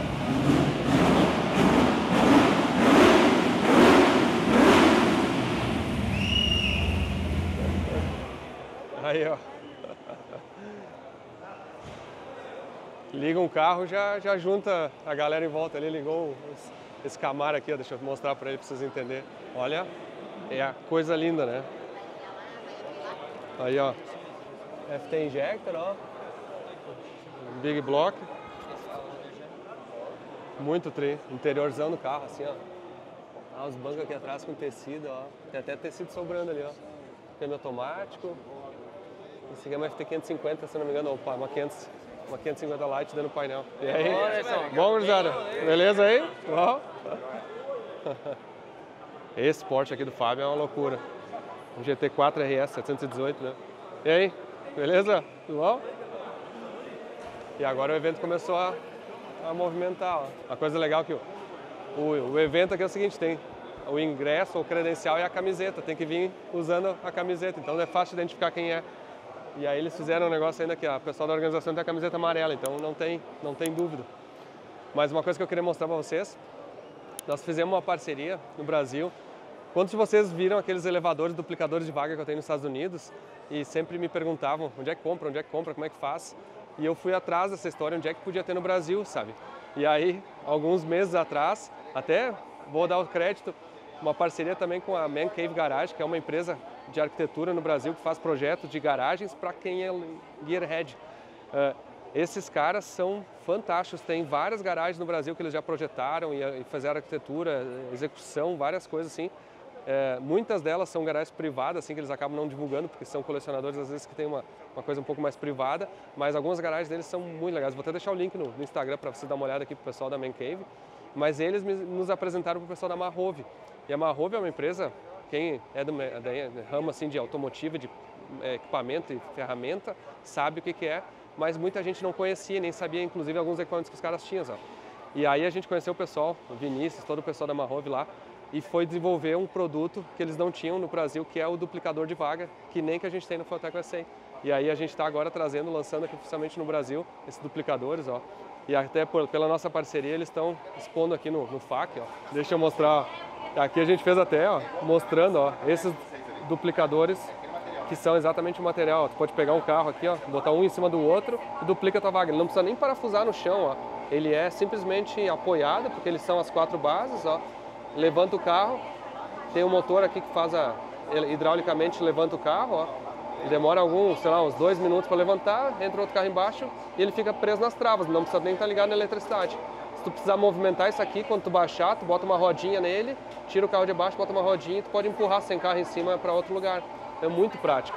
O cara consegue levantar o carro na altura certa, mesmo na altura da garagem, às vezes não é muito alta, aqui tem um teto maior, mas normalmente uma vaga normal consegue entrar. Então, a partir de agora, no Brasil, disponível aí, ó, para quem quiser. Eu vou deixar um link aqui no vídeo também para mais informações. É um produto que compra direto com a Marrove, é parceria com a FAC, então um produto aí que a gente queria mostrar para vocês. Só que tem mais coisas também que a gente está, inclusive, equipando a nossa oficina na FAC, na sede nova, e algumas delas estão até aqui que a gente trouxe para mostrar. Ó. Vou fazer uma propaganda rápida. Ó. Isso aqui também sempre me perguntam, ó, como é que levanta os carros, ó. Isso aqui tu coloca ali, ó, por exemplo, assim, ó, no pneu do carro, ó, e consegue apertar para que levante o carro e tu consegue movimentar o carro pelas 4 rodas no chão sem precisar movimentar. Assim, a gente tem na FAC USA, é muito útil também, sabe? Outras coisas assim, por exemplo, ó, essa aqui é uma máquina geradora de ozônio, ó, de higienização, ó, de carros. Esse aqui é um equipamento que eles vendem, ó. Aqui tem até o panfleto aqui do nosso duplicador de vaga. E aí, outros equipamentos de oficina, assim, os caras são muito fortes nisso, sabe? Caixa de ferramenta, carrinho, por exemplo, o material embaixo, as rampas. E tem mais um que eu vou mostrar para vocês agora, que é um elevadorzinho, não sei se chama pantográfico, um elevadorzinho pequeno que o cara coloca embaixo do carro e consegue levantar. Estão trazendo aqui, ó. É muito prático isso aqui, até para quem às vezes vai numa corrida, ó. Basicamente o cara pode levantar o carro. Vamos instalar, não? Bora! Aqui, ó, no Gol. Vamos erguer ele para ver por baixo e mostrar o negócio. Então aí, ó, vamos mostrar. É muito prático de carregar, né?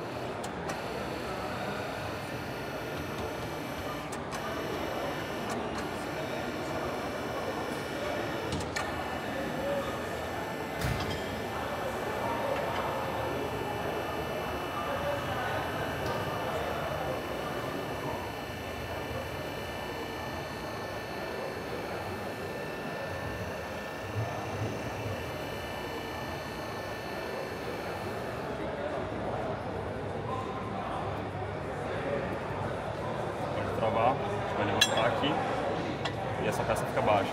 Quando ele for baixar, o encaixe ele não pega, então ele consegue descer perfeito.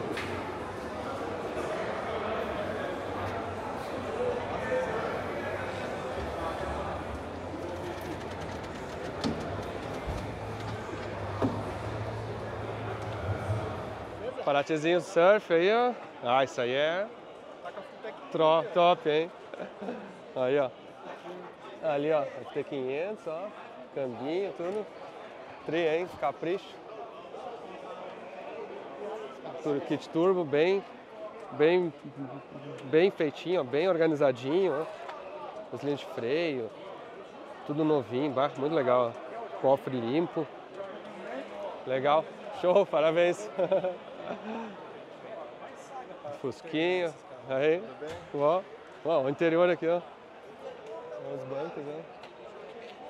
Pode te abrir, não? Olha que legal, cara. Gostei do acabamento do banco aí, ó. Ideia boa, hein? Ah, tudo lá atrás também, ó. Alavanquinha de câmbio aí pra não errar. Que trema. Ah, muito legal o estofamento aí no carro. As más línguas vão falar que gaúcho gosta da alavanca. Ô, louco. Olha aí. Cara, que legal o interior, meu. Legal, bem, né? Bem feitinho, meu. Ele é feito todo o detalhe aqui na frente também, Fusca aqui embaixo. É? Sim. Opa, desculpa. Caramba, limpinho. Esse não dá pra carregar as compras só. Que legal. Aqui atrás, ó. Olha só. Que capricho aí, meu. Aqui do lado, ó. Uhum. Ah, muito legal, parabéns. Olha aí, ó. Outros aqui, ó. Legal essas rodinhas também. Interiorzinho. Ah, ó. Ali embaixo o pessoal bota pra... Bem de bambu o negócio. Aí tem um BMW 3 aí, elétrico, ó. Aqui, ó. M3. Ó, igual aquela do meu amigo, ó. Ah, câmbio automático. Nunca. Ué? Eu ia dizer, do meu amigo, não é minha. É do meu amigo. Eu te acompanho lá, eu vi que você postou. Eu ia dizer, eu tava mostrando. É triste esse carro. E essa M5 aí? Essa que eu tenho na obrigação de comprar o meu. Meu filho disse que quer o primeiro carro seja uma M5 dessa. Vou ter que comprar uma dessas aí pra mim, ó. E essa aí tá quase na cor, só tem que ser o prata mesmo. Interior preto, ó. Deixa eu abrir. Ó, que legal. Na verdade a história é o seguinte, ó, o Pedro, meu filho, né, tem 12 anos, agora tá fazendo 13. Nos Estados Unidos com 15 anos começa a dirigir, né, junto com os pais, e com 16 tem carteira. E aí eu perguntei pra ele que carro ele queria que fosse o primeiro carro dele, ele disse que queria uma M5 V10 que nem eu tinha, mas tinha que ser exatamente igual, aquele prata e o interior preto. E já que, né, esse é o sonho do guri, né, a gente tem que realizar o sonho, eu vou precisar comprar uma M5 V10 dessas, prata e interior preto dos Estados Unidos. O bom é que lá não é tão caro que nem no Brasil, né, esse carro consegue comprar entre 9 e 20 mil dólares, assim, dependendo do negócio, eu acho uns carros ok, bom, assim. Obviamente tudo tem lá 70, 100 mil milhas, mas assim, essas M5 V10 tem uns problemas crônicos, a gente sabe que é bronzina, vanos, a bomba da SMG, do câmbio, bico e o que mais?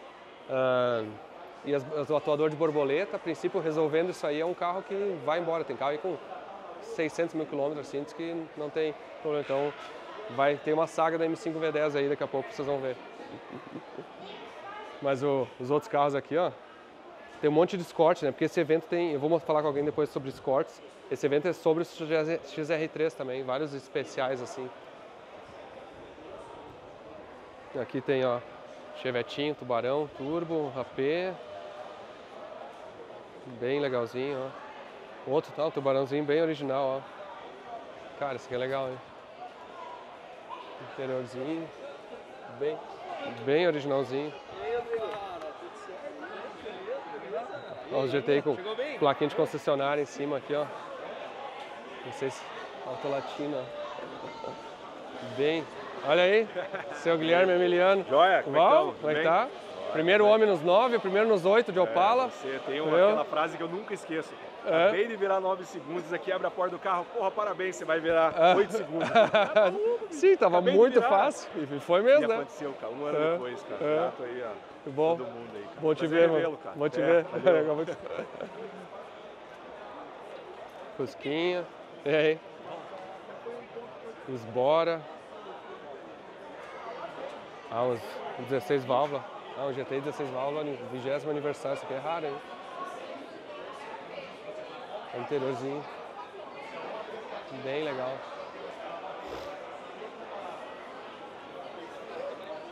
Opala. E aí? Ó aqui os Volkswagen trouxeram Isso aqui é muito legal, ó. Eu vou te falar. Eu estava curioso para ver esse carro aqui, ó. Teoricamente é a Kombi elétrica, né? O ID Bus. E aí, gostou?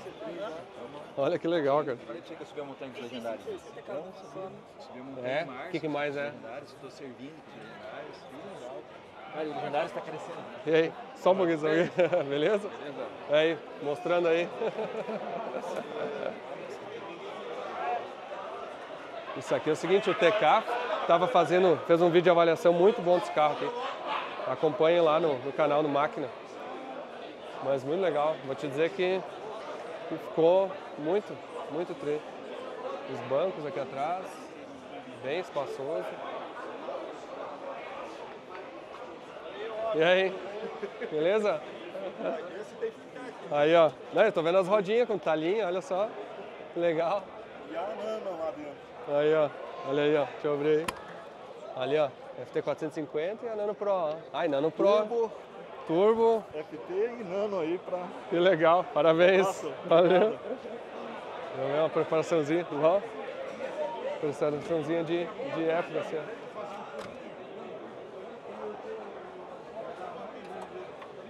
Esse é um GTI, uma pimentinha aí. Boa.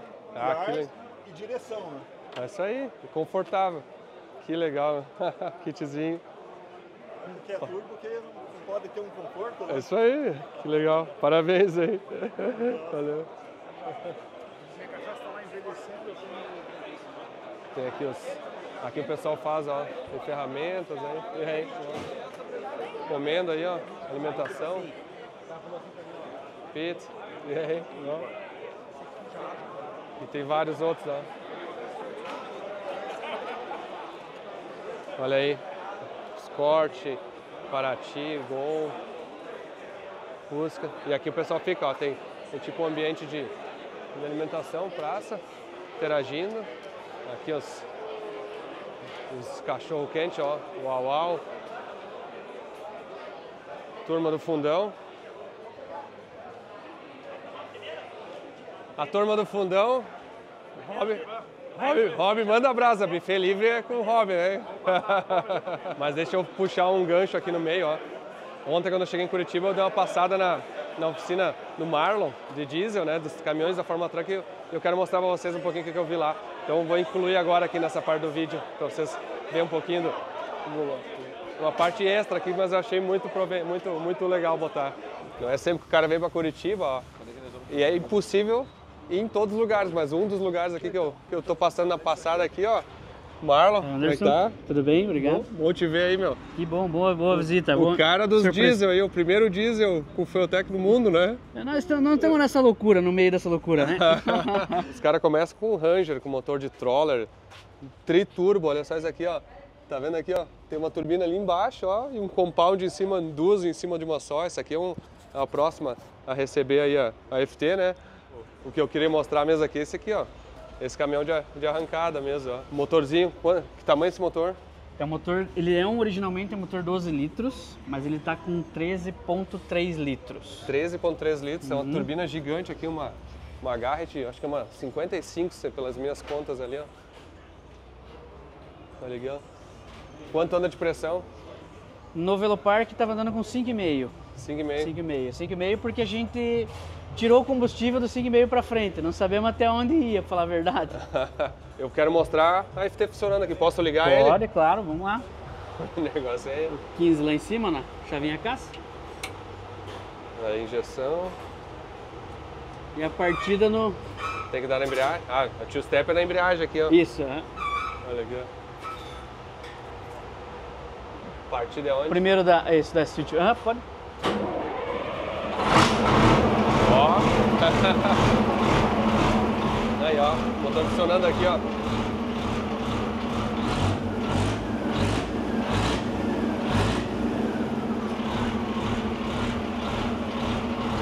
Quero ver se dá um two-step, então.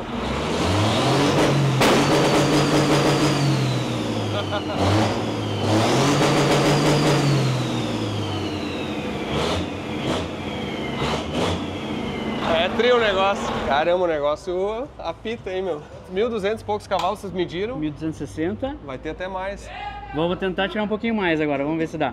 1.500 kg de torque, mais ou menos? 510 de torque, é. Cara, deve ser... Isso aí, assim, comparado...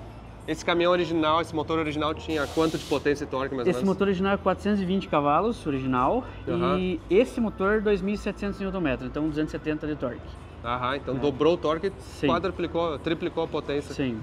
Impressionante. Interna, biela, pistão, tudo original? Ou... Não, o pistão é maior, esse pistão é 132, né? O pistão original desse motor é 127.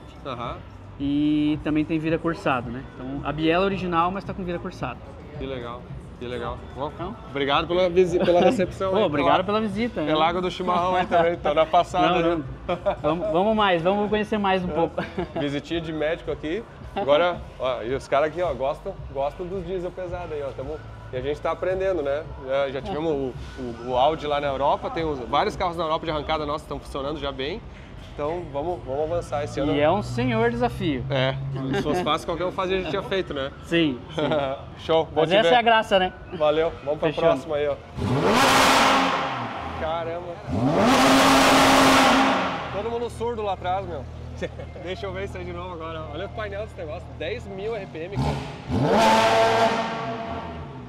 Caramba, meu. Meu, impressionante, meu.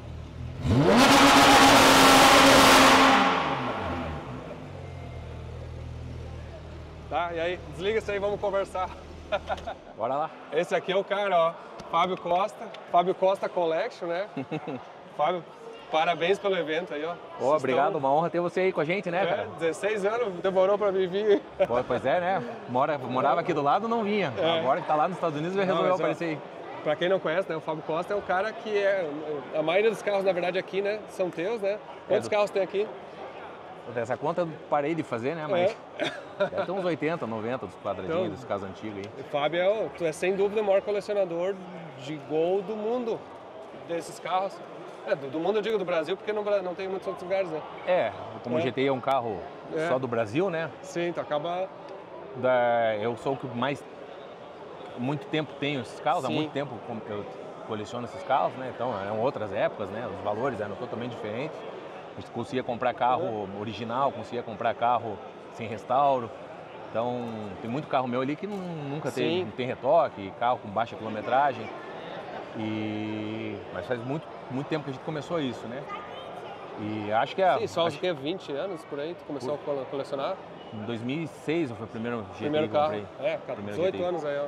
Então, Eu me lembro quando a gente se conheceu, tipo, uns 15 anos atrás, foi até uma história muito interessante, né? O Fábio Costa e o Roderjan Busato, que compraram os dois promos dos Estados Unidos, né? Isso. Foi eu já contei inúmeras vezes essa história, que eu tentei primeiro abrir a FAC na Califórnia, não deu certo, fechamos. Tentei abrir em New Jersey, não deu certo. Tentei em Orlando, lá na Flórida, não deu certo, tava quase desistindo. Recebi uma ligação do Roderjan, que tu e o Fábio, né? Tu e o Roderjan. Foi o seguinte, na época eu andava de Turbo A e de Turbo B, e eu conheci o Roderjan e eu resolvi montar um ProMode. Sim. Nós encomendamos um carro lá no Rick Jones, lá na RJ, e daí o Roderjan ficou aquela, vamos montar que motor? Eu falei, vamos montar um small block igual ele tinha no carro dele. Eu falei, putz, eu prefiro gastar uma vez só, compro o bom, tira a potência, no dia que precisar já está pronto, não precisa comprar outro motor. Sim. Ele, mas eu tô com o meu, eu falei, vamos comprar os dois juntos. Daí eu enchi o saco dele e nós compramos dois motores juntos. E aí compraram da Proline. Compramos da Proline, daí conhecemos o Eric, daí tinha aquela, na época a injeção utilizada era Big Stuff. Stuff 3.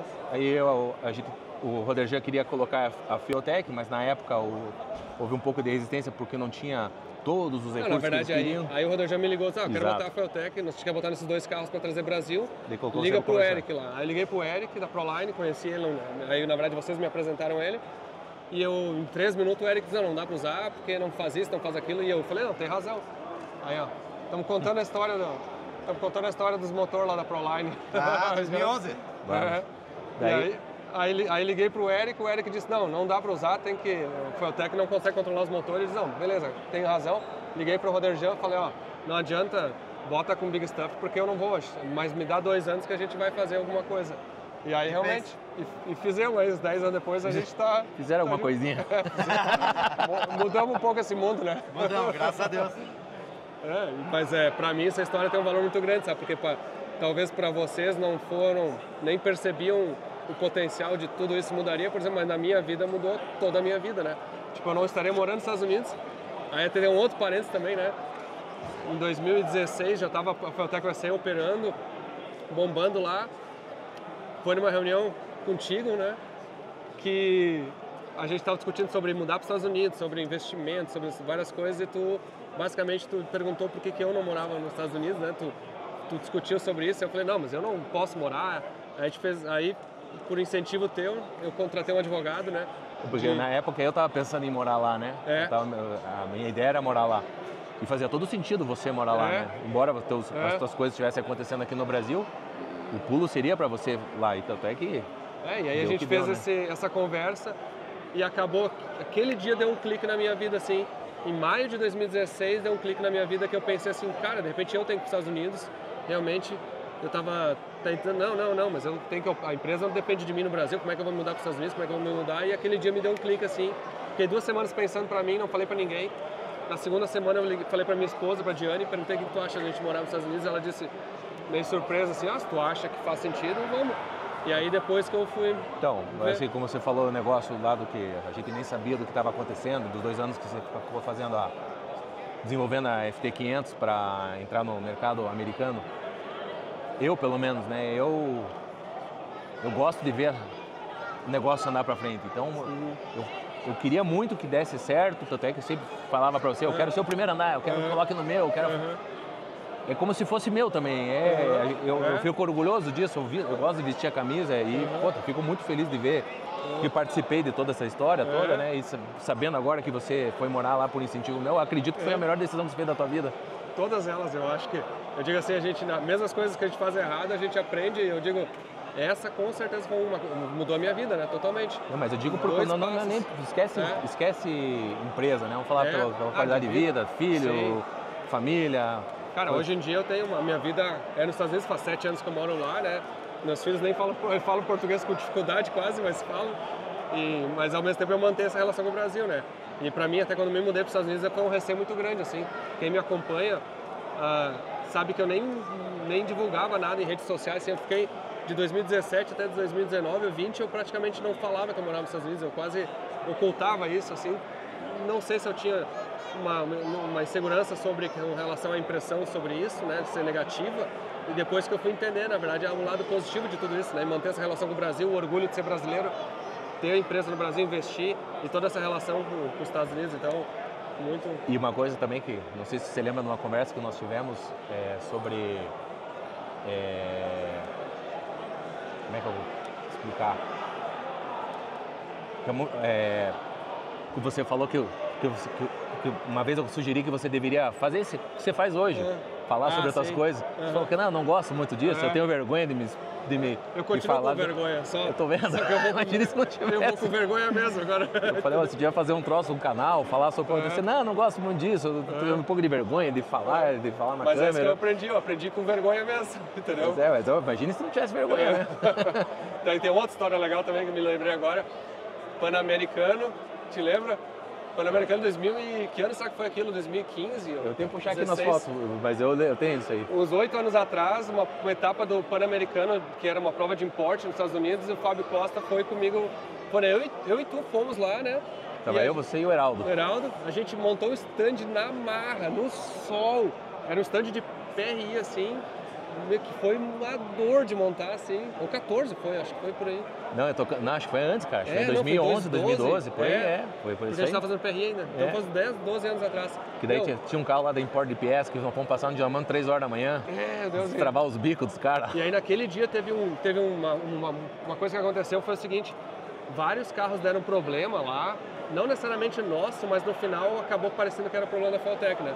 Foi um dia assim que chegou no domingo, eu tava exausto, mentalmente, exausto fisicamente, era um calor, tudo tinha dado errado. Aquela música, aquelas músicas tocando lá, aquelas bandas. Tinha dado tudo errado, e aí tem um cara nos Estados Unidos que chama Jamie Corretier, quando a gente tava desmanchando os negócios lá, eu e tu tava desmanchando no sol, no asfalto quente, o Jamie chegou pra mim e disse uma frase assim, que eu não sei se foi boa ou se foi ruim, mas ele disse assim, Anderson, hoje vocês saíram com uma imagem muito ruim daqui da prova, tá? E eu vou te falar uma coisa pior ainda. Não existe uma segunda chance para uma primeira impressão. Vocês vão ter muito trabalho para reverter essa primeira impressão negativa que vocês tiveram aqui na prova. E, cara, aquilo pesou tanto em mim, assim, que eu quase pensei em desistir. Tinha que traduzir esse vídeo e mandar pra ele. Não, vou botar na legenda, vou mandar pra ele. Mas foi bom, tá? Ele me deu uma injeção de adrenalina, porque me deu um pânico, assim, porque eu disse, cara, nós fizemos um erro tão grande, deu tanto problema, assim, de imagem pra empresa aqui, que eu não sei se a gente vai conseguir reverter, porque não tem como mudar essa primeira impressão. Mas você sabe que ontem eu estava conversando até com um amigo meu sobre filhos, etc e tal. Às vezes a gente é motivado, o motivo é errado, mas no final as coisas acontecem pelo motivo errado, mas acontecem o que tem que acontecer. Se não fosse por aquilo, talvez a pessoa não tomasse aquele embalo. Então assim, que nem o cara, ele te deu um chute. Foi uma coisa negativa. Não é esse motivo certo que você deveria ir atrás, mas na verdade foi ele que te incentivou a chegar talvez onde você chegou também. Naquele momento eu percebi, cara, eu vou ter que fazer um esforço muito grande para compensar essa primeira impressão ruim. Então, tipo assim, foi o que a gente teve que fazer. A gente trabalhou 10 anos, assim, que nem uns loucos. Não que não continuou trabalhando, mas trabalhou muito tempo para conseguir superar aquela imagem negativa. E eu vou te falar o seguinte, ó. Aquilo era bem nos importes, tá? A gente nunca conseguiu superar pelos importes. A gente teve que entrar nos domésticos, nos V8, pra fazer os caras dos importes voltar atrás e dar o braço a torcer pra gente. É que eles são muito... eles ficam seguindo o que o outro faz, né? Ele não sabe se tá certo ou tá errado, mas o que o outro faz, eles fazem igual, né? Dá pra perceber isso. Naquela corrida deu pra perceber bem isso, né? E aí a gente fez a estratégia. Mas, cara, que legal essas memórias aí. Obrigado. Tem tempo. Você tava aqui pra lembrar das coisas. Agora faz o seguinte, ó. Vem cá que eu quero te fazer uma pergunta sobre os teus carros aqui. Vamos lá. Agora já começou a movimentar a galera aí, ó. Agora já começou o fervo. Começou o fervo aí, ó. Aí, ó. Olha aí, ó. Galera. E o primeiro carro tá ali. Cadê o... Tem o teu Camaro aí? Tá lá, ó. Tá aqui, ó. Os carros que a gente falou foram esses dois aí, ó. Os motores da Proline que a gente tava contando a história, né? Agora vamos falar dos carros aqui da coleção. A gente falou, cara, essa Porsche 718 aí, GT4 RS, fica inacreditável o barulho dela. Tem um amigo nosso, tem uma loja em Cascavel, a Alp Motors, e ele falou sempre desse capaz que faz escape pra eles. Faz titânio dobrado e tudo mais. Ele falou, cara, tem que fazer escape com ele. Eu gosto vou no embalo da turma, mandei o carro pra lá. O escape do carro ficou maravilhoso e o barulho ficou bem jóia, né? Me explica um negócio que eu não sou um especialista em Porsche, eu sei, e tu é um dos maiores que eu conheço. Qual que é, assim, a tua avaliação? Explica para um leigo a diferença de uma 718 e de uma 911, assim, uso e diferenças. A 718 é o carro de entrada da Porsche, né? Então é um modelo inferior ao 911. O 911 é o carro. Mas uma GT4 RS, ela performa tipo qual, assim? O projeto da GT4, da 718, ele é legal porque o motor dele é central. Então o carro de equilíbrio em pista, ele é melhor do que o 911. O 911 sempre teve muito problema que o motor era muito traseiro. Já estão fazendo a revelação, ó. O dono tá recebendo o carro aqui, peraí.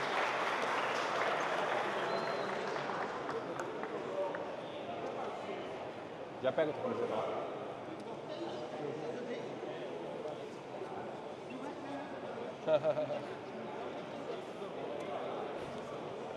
Legal, mas aí tava dizendo, ó, 718... Então assim, ela de questão de equilíbrio, ela é muito melhor do que a 911, porque a 911 sempre teve um motor atrás, então no circuito sempre o carro acaba ficando muito dianteiro, né?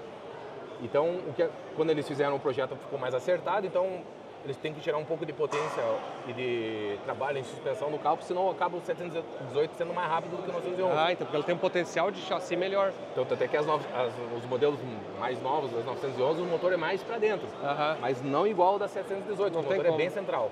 É um carro menor. Então, assim, em igualdade de condição com a mesma suspensão e com o mesmo motor, a do 718 tende a ser mais rápido do que o 911. Então, essa GT4 é um carro que é muito bem acertado, até que ele anda muito parecido com as GT3 RS e tudo mais, mas é um carro de entrada, né? O modelo de entrada da... E quanto vale nos Estados Unidos uma dessas, sabe? Qual que é o custo lá? 200 e poucos mil dólares, é uma bem configurada, né? E quantos HP ela tem, a original? 500. 500 aspirado, e quanto gira original? 8.900. 8.900. É, um carro bem girador. Aí a 911 acho que tem 530, a GT3 RS. O motor é praticamente o mesmo, só que a da GT3 tem um pouquinho mais de potência. De peso é muito parecido as duas, né?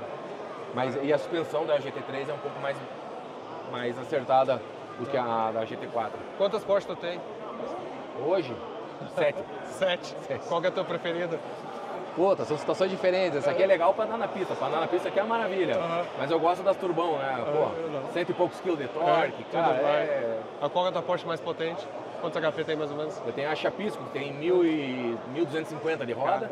Eu andei na do Roderjan ontem. Deve ter o quê? Uns 900? Do Roderjan acho que tem 600, 700 de roda, né? Caramba!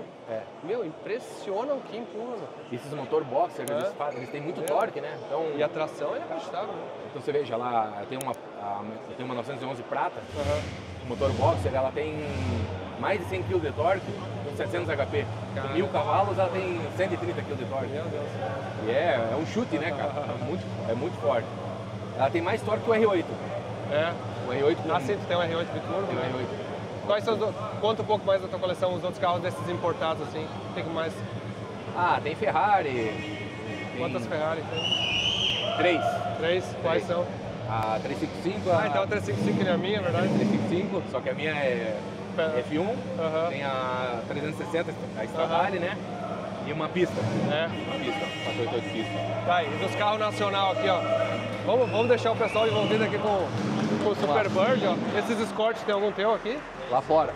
Lá fora. Uma coisa do Fábio é o seguinte, ele é um conhecedor, assim, de poucas pessoas que eu conheço sabem o nível. Eu te colocaria no grupo, assim, tu, Badolato, quem mais, assim, que sabe, o cara que sabe a cor, o ano, o modelo que saiu, com a especificação, por que ele é diferente. É muito tempo envolvido com isso, né? A gente acaba aprendendo na marca.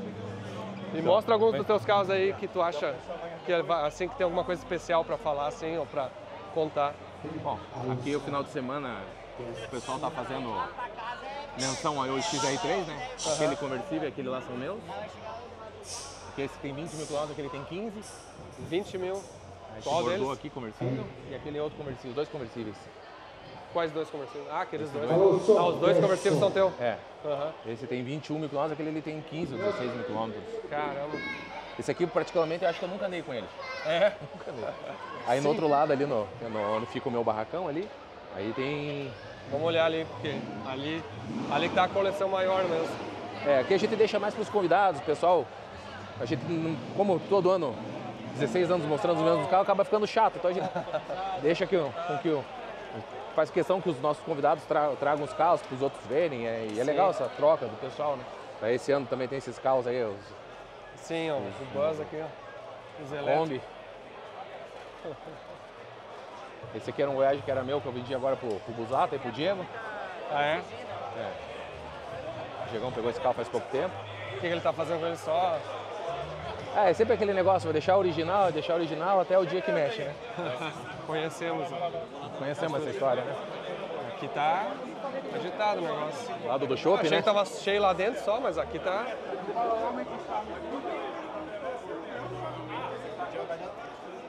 Aqui já começa os meus, aqui. Esses Passats todos são meus. A minha coleção é bem diversa, assim como, de certa maneira, tu também. Tu é um pouco mais excêntrico nos Volkswagen, né? Mas a minha coleção é diversa, assim, eu gosto de ter épocas diferentes, né? De carros diferentes, assim, de tudo. Eu também tenho algumas coisas de épocas diferentes, né? Porque eu tenho um Maverick ali que eu não era nem nascido na época do Maverick, do Opala, a mesma coisa.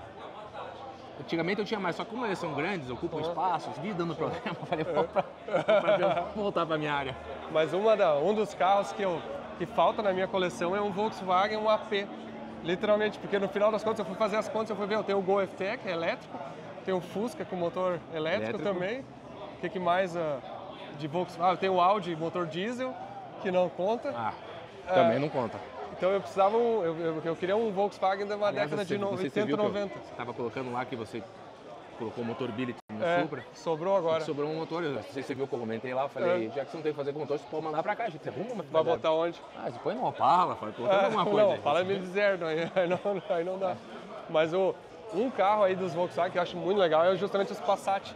Que esse Passat aqui foi um dos primeiros carros que eu comprei, esse verde. Na verdade, quando eu comprei ele era branco. Ah, é? Aí eu ia fazer ele branco, daí quando eu raspei ele eu vi que ele era bege original. Sério? Daí eu falei, quer saber, eu vou fazer a cor que eu acho bonita, que é esse verde aqui, daí eu acabei fazendo ele verde. Mas é um carro bem original também, daí eu acabei só mudando a cor. Mas eu vou dizer assim, a minha memória, pra mim, os Pointer são o que eu tenho, assim, muita memória, até por causa, sabe, da história do meu Vectra GSI, que o primeiro carro que eu acelerei foi contra o Passat Pointer do Caramelo, lá, que eu justamente comprei o Vectra GSI. Agora falta comprar o Passat pra você fazer o Então, bet teu mesmo, aí que eu ia chegar nessa parte aí, ó. Tem alguma venda aí? Não tem, mas a gente... Vamos negociar. Fazer que nem a turbina. Você leva ele. Leva e depois te devolve. Puta, eu fiquei com uma turbina dele uns 14 anos, mais ou menos, devolvi hoje, ontem. Não, e legal que a turbina veio dentro do Gol elétrico, né? Ah, é? Cara, mas esses aqui tão bonitos aí, meu. Qual que é a diferença deles aqui, ó? É um de cada cor. Esse aqui é o primeiro, esse aqui é 85 e 86. É o primeiro que veio com para-choque envolvente, né? Ah, e que eles até, é meio estranho até, sim. Ele não tem regulagem de altura do banco, ele tem um monte de coisa assim, diferente dos outros. Mas esse aqui, o ano dele de fabricação é 85, então o que é raro dele é isso, que é o primeiro do para-choque envolvente. Ele, nesse aqui é restaurado? Não, esse aí tá todo original. Caramba, zero, hein? Cheirinho, muito característico. Sempre tem umas histórias, né? Se for sentar para contar a história de cada carro... Aí é uns 10 episódios de 2 horas. Todo carro tem uma história aqui. Esse aqui nós fomos buscar em Florianópolis. Esse carro foi anunciado na página do Passat na época. Aí o Fernando foi o primeiro a olhar o anúncio. Daí ele ligou pro cara, o cara falou, o carro é assim, assim, assado. O Fernando, então eu vou lá dar uma olhada. O Fernando sempre viajava. Eu Fernando, ó, isso era umas 7 horas da noite. O Fernando falou, amanhã 5 horas da manhã eu vou pra Floripa. Eu falei, então tá bom. Daí ele chegou lá e falou, ó, tô aqui esperando o cara trazer o carro. E um monte de gente tentando comprar o carro, né? Tava um preço bem bom na época. Aí de repente o Fernando me liga e falou assim, daí Fábio, o que eu faço com o carro? Eu falei, é bom o carro? Ele falou, se você não comprar, eu vou comprar. Eu falei, então pode comprar o carro. Ele comprou, pagou o carro, ele voltou para Curitiba e nós fomos buscar o carro. Na época o Fernando trabalhava na Pirelli e tinha um estilo. E o estilo era um carro bem legal, né? E tinha o Passat. Ele falou, você vai voltar dirigindo o carro? Eu falei, vou com o estilo. Tava um calor, né? Eu falei, vou com o ar-condicionado ligado, né? E esse aqui tem ar-condicionado. Daí o Fernando ligou o ar-condicionado, veio ouvindo. Na metade da serra, estragou o ar-condicionado do estilo. Ele passava por mim com o vidro fechado, buzinando. Daí se fudeu. E o Passat com o ar-condicionado. E ele com o ar-condicionado ligado. Cara, os pneuzinhos, os 660. Isso aqui como é que acha hoje? Não acha? Ah, é difícil. Quem tem pede muito caro, né? Porque é os pneus de época mesmo. A antena elétrica dele funciona. Puta, o carro é muito legal. E as cores. E aí, Parabéns, isso é sempre. Valeu. Aí, ó. Preto. Esse aqui o Dani fez uma pintura nele pra mim. Esse aqui eu comprei faz um tempo. Esse aqui é um carro também tem uma história bem estranha.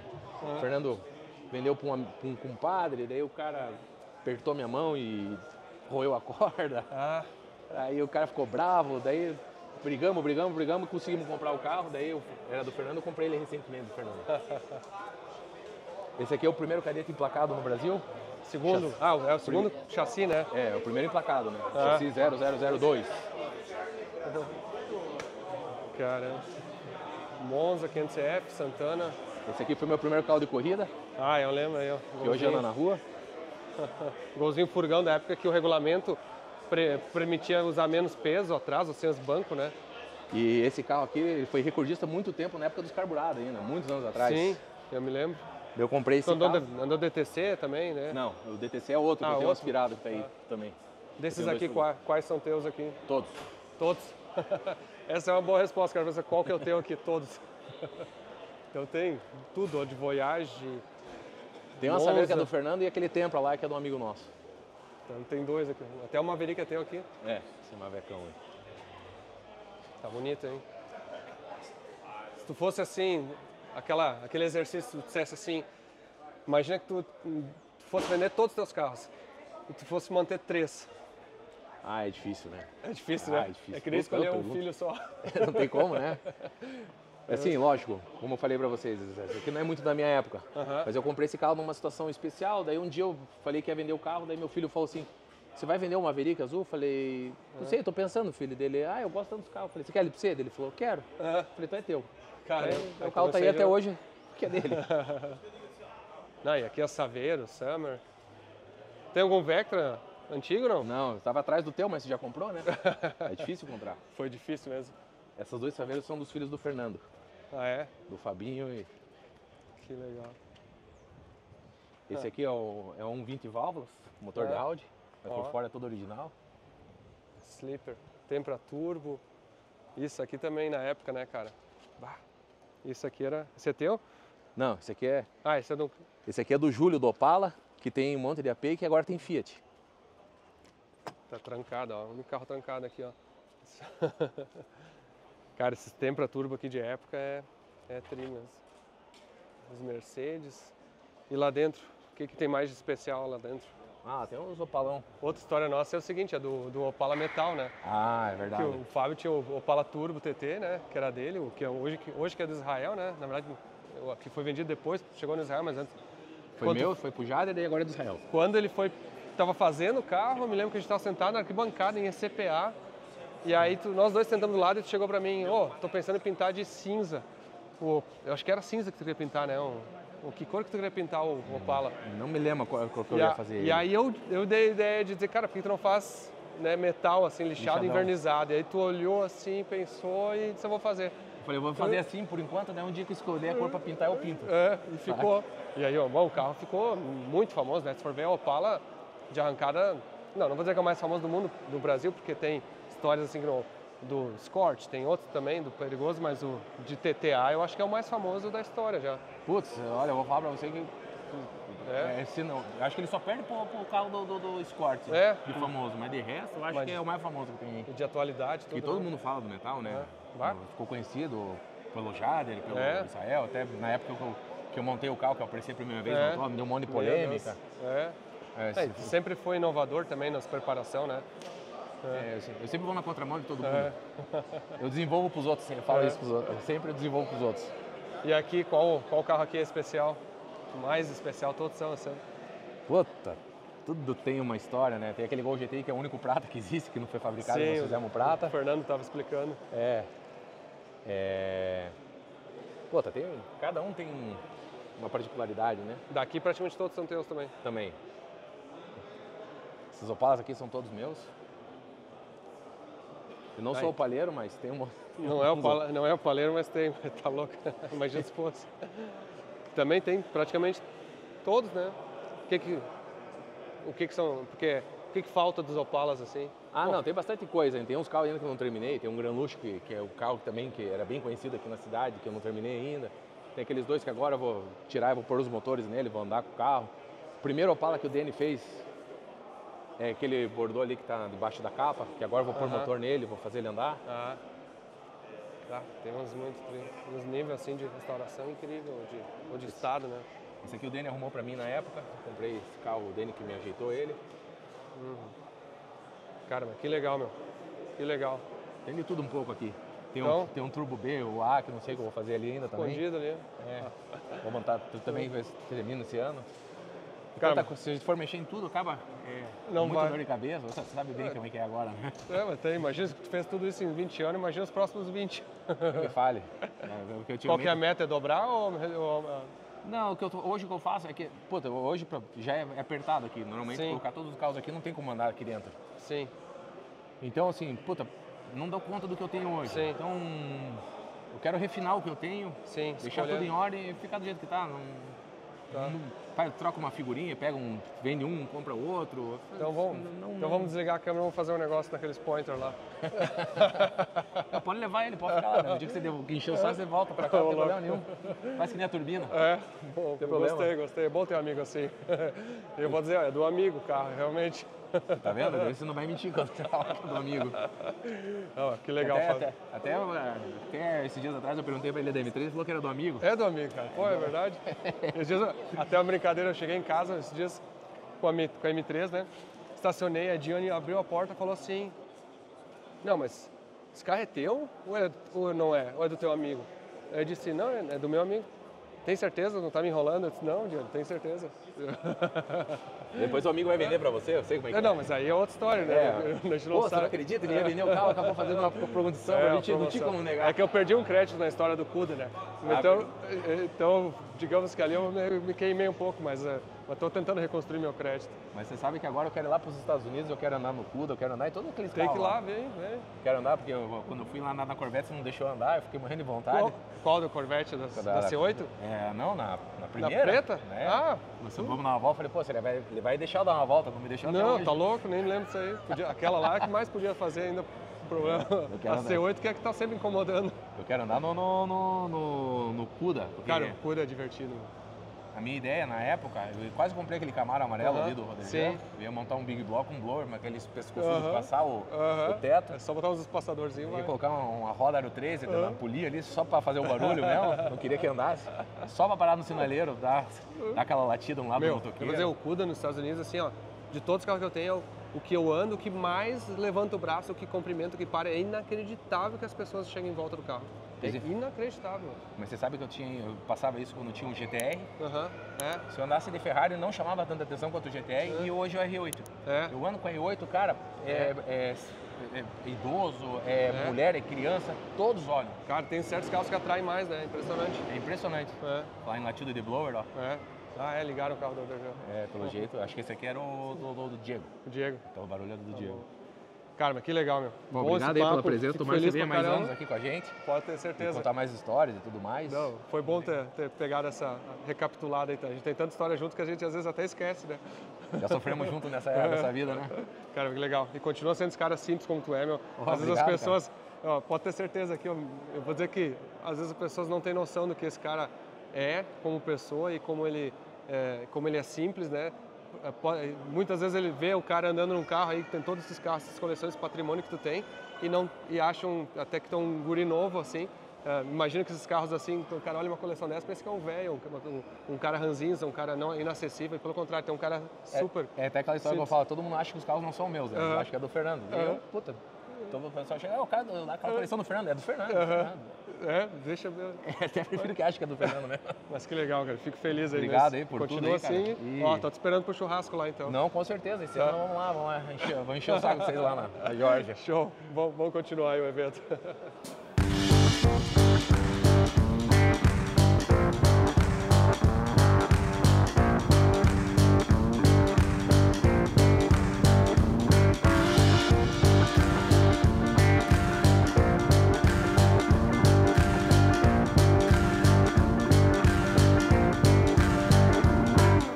Agora é o seguinte, ó, chegando no final do dia, 6 horas da tarde, o evento acabando, mas esse evento teve todo evento aqui sempre tem uma data, ou sempre tem um tema especial, né?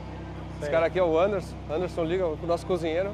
Não, brincadeira também, chefe de equipe mecânica e tuner. Cara, dá pra colocar bastante coisa aí. Tá. Mas é o seguinte, o evento sempre tem um tema, né? E o tema desse ano foi XR3, né? A homenagem, né? Aqui nós temos um ilustre proprietário desse Pace Car aqui, um XR3. Que ano é esse carro aqui? 84. 84? Isso, 84. E vamos, conta um pouco da história desse carro aí, de onde é que esse carro apareceu, o que ele foi? Esse carro apareceu, na verdade, por conta de um amigo que está ali filmando. Ele achou o carro, que é um Escort GTI 1984.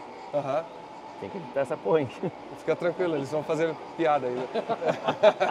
Vai ficar aquela telinha cinza, vai dar tudo certo. Aí, é o XR3 84, farolzinho CBE. Ele foi restaurado ou ele estava... Foi todo. Ele foi restaurado? Foi todo restaurado. Mas todo. Ele estava sendo usado, assim, ele tem quilometragem? Ele estava sendo usado, na verdade, o dono antigo não sabia o que ele tinha, né? Não sabia o modelo. Então a gente nós compramos o carro sem ele saber o que tinha, que era um pescar. E ele foi um pescar que andou numa corrida? Como é que parece? Não, a gente não sabe. Isso não foi. Isso não sabe? Não tem como saber. Mas ele tem uma coisa no documento dele que mostra... Sim, aqui, ó. Ele de fato é um pescar. XR3 Pace Car. Na plaqueta aqui mesmo. É isso aí. Caramba. E o cara não sabia, o carro não estava caracterizado. Não sabia. O carro não estava caracterizado. Não estava. E aqui tem, ó, aqui a data, 9/3/84, foi o dia que o carro foi fabricado, certo? E a corrida de Fórmula 1 foi no dia 25/3/84. E esse carro só foi fabricado durante 2 meses. Então ele tem essa raridade, vamos dizer. E aparentemente, quantos desses Pace Cars foram fabricados, sabe? Até então, até que pelo contrário, foram falados em 300 unidades ou 350. Então foi uma série especial. Foi uma série especial. Foram feitas só 2 meses, né, Diego? Isso, 2 meses. 2 meses. E eles eram branco com essa caracterização de faixas assim. E ele, quando comprou, ele estava com essa faixa ou ele tava... Daí foi feita a faixa agora, foi feita no padrão original, né? E deixa eu ver. Os bancos assim, legal, tudo. É raríssimo, né? Impressionante. É bem raro. Tá, e me conta um pouco dos outros Escorts aqui. Eu sei que não são teus todos, né? Mas esse aqui, qual que é? Aí que é um Benetton. É o Super Sport, também é uma série especial, somente 1000 unidades antes de 1990. Esse carro, né? Também ele é especial porque ele tem a diferença é que ele tem essa faixinha verde. Somente esse modelo teve. E ele foi o Escort que lançou o motor AP. Foi o primeiro Escort que teve motor AP. Foi o primeiro Escort com motor AP. É a Alp, né? E a mesma coisa, também se olhar a plaqueta, ó. Tem ali, ó, XR3 Benetton. Especial de unidades. Que legal. Esse também é um carro muito especial, porque ele também é o Escort Laser. Ele tem essa diferença que tem as calotas, né? Então ele também é um carro de ano de 85, né? Também saiu só 1000 unidades, que tem a plaquetinha. E esse carro ele tem uma coisa especial, porque até onde a gente sabe, ele é o segundo carro fabricado. Então ele tem algumas diferenças do outros lasers que só esse carro tem, que a gente depois vai mostrar na plaqueta. Então você pode ver, ó, que esse carro aqui, em 85, ele tinha essa tonalidade diferente, que todos os Escorts eles são com esse debrum vermelho. E esse carro é o debrum azul. É o único modelo que tem branco com esse padronagem. E as calotas também eram importadas. Elas eram feitas de nylon e ela é importada, mesmo. É uma calota. E ela tem uma roda específica que cabe nela, senão qualquer outra roda não cabe. Perder essa calota... Não, perdeu, isso aí. A calota vale mais que o carro hoje em dia, né? E eu vou mostrar aqui a plaqueta para você ver. Ó. Esse carro tem restauração? Esse carro também foi restaurado inteiro. Ele é aqui de Curitiba. E esse carro é bem conhecido justamente pelo fato dele ser o número 2, vamos dizer assim, né? Que a gente conhece. Então, aqui na plaqueta dele, ó, você pode ver que ele tem escrito XR3, ó, e ele tá pinado o laser aqui, ó. Porque como era um dos primeiros carros, eles não tinham a plaqueta ainda. Nem tinha plaqueta. Nem tinha plaqueta. Então, mesma coisa, ó. Que a gente sabe, 4/3/85, é um dos primeiros carros que foram fabricados laser. E o que é mais interessante? Se você olhar aqui, o Escort, todos os Escorts vêm com o número para definir a cor. E esse carro, como ele não tinha cor ainda, foi escrito, ó, branco andino. Então esse carro é bem especial. Ele é um carro meio único hoje dessa série laser. Também é um carro que foi todo restaurado. Essa tampa de válvula aqui é padrão? Ela é um opcional, é uma tampa de alumínio. Né? Então você vinha a tampa normal de ferro e essa é uma opcional que era de alumínio que o pessoal podia escolher. Que legal. E os outros? Esse aqui também, ó, é um outro... Esse é o Diamond? Esse é o série de 75 anos. Também é uma série especial. Que tinha um Diamond, não tinha? Não, o Escort não. E ele tem essa plaquetinha aqui, ó, série especial, 75 anos, e ele tinha essa tonalidade, né? A parte de baixo aqui prata, meio champanhe, e a parte de cima preto. Só esse carro tem essa padronagem, né? E esse carro aqui também é um carro muito especial porque ele é muito novo. Esse carro aqui não tem restauração, não tem nada. Tudo que você está vendo aqui nele, ele é original. Né? Então é um carro que é bem bonito também.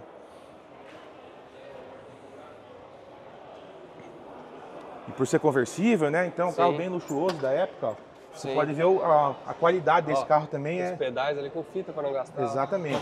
32 mil quilômetros, parece original, né? Não, esse carro aqui é bem especial mesmo.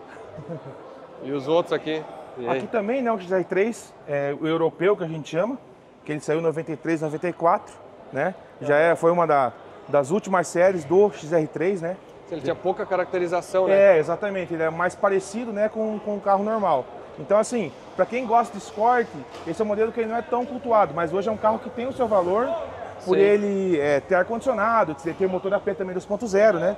E esse aqui também é um carro que tem um estado de conservação muito, muito novo, né? Um carro bem bonito. Os bancos secaram, né? Que legal. Qual que é, assim, tirando essas séries especiais, assim, qual que é o ano de Escort mais valorizado, assim? Olha, hoje, pelo que o mercado vê, esses carros aqui, que são os MK4, né? Que ele saiu de 88 a 92, são os carros que hoje mais estão pegando preço. A gente já tem esses carros aqui na faixa de 3 dígitos, na faixa de 100, 150 mil, né? Então, um carro lógico, como nos estados desses aqui. Aqui a gente também tem 2 exemplares raros. Esse aqui é o Escort Azul Denver, ele é 92. Foi o último Escort MK4 produzido, vamos dizer assim, né? Com essa carroceria. E é um carro também muito novo, tem 33 mil quilômetros esse carro. 32 mil quilômetros, desculpa. Então é um carro bem novinho também. Esse carro foi achado lá no interior de Santa Catarina. Impressionante. Pode ver o padrão, né? A qualidade aqui do tecido, assim, o carro é bem novinho. E esse aqui também? Esse também é um MK4 também. Esse carro aqui também é do amigo nosso. Carro muito bonito, com 22 mil quilômetros. Então o carro, você vê a qualidade de pintura também, o carro que não teve restauro, nunca... Muito impressionante. Então esse também é um carro hoje que, pela quilometragem, pelo estado dele, é um carro que passa 200 mil fácil hoje. O dono nem fala em vender. Sim. Então é um carro bem bonito, pode ver a linha do carro, né? Um carro bem original, sem restauração. Então... Qual que é o teu? Hã? Qual que é o teu? Hoje os meus eu não trouxe. Não trouxe? O meu estão em restauro, eu também tenho laser, tenho o XR3 MK3. Porque dá pra ver que tu entende pra caramba de esporte. Na verdade a gente gosta meio de tudo, né? Então, mas hoje, especialmente o Sport, a gente ajudou o Fernando até a trazer, fazer a curadoria desses carros, trazer o Pescar, o Benetton, o laser aí. A gente veio pra cá. Que legal. Legal. Prazer. Imagina, Obrigadão, prazer é todo meu. Obrigado. Valeu. Valeu. Peraí que a gente descobriu um Escort muito raro aqui que nós vamos ter que mostrar. Ó. A gente já tá no final aqui do evento. E eu mostrei os dois conversíveis do Fábio, que tava ali. Não, e esse carro ele ficou aqui embaixo, mas ele também é um carro que é muito raro. Eu, particularmente, a gente que sempre mexe com o Escort, eu nunca tinha visto um carro desse ao vivo. Qual que é a história desse carro? Ele é um XR3 normal, 85, 86, mas ele tem um kit turbo que era colocado originalmente na concessionária. Na concessionária? E é o kit que chamava kit Ishi Turbo. Então, por quê? Porque como o Escort era um carro que tinha motor CHT, era um motor menos potente, vamos dizer assim, a concessionária colocou esse turbo justamente para deixar o Sport mais competitivo frente a Gol GT, Cadete, Monza SR, né? Mas era a fábrica ou a concessionária? A concessionária. Você ia na concessionária e poderia colocar esse kit, vamos dizer assim. Era como se fosse um opcional. 4 rodas. A gente vai mostrar ali 86. As páginas, né? Ó. Então, se você olhar o motor dele, ele é um motor CHT, mas você vê que ele pode ver, ele tem ó, essa parte de coletor aqui toda diferente, ó. A turbina tá aqui, ó. Então, vamos dizer assim, foi uma adaptação. Essa mufla aqui é da Pampa, entendeu? Esse filtro de ar aqui é do 1.5R. Então, eles montaram um kit específico para o CHT, para o carro ficar um pouco mais forte. Olha aqui, ó. É bem pequenininha. Isso. E aqui ainda tem um vácuo. É um vácuo que vai lá para o carburador, ó.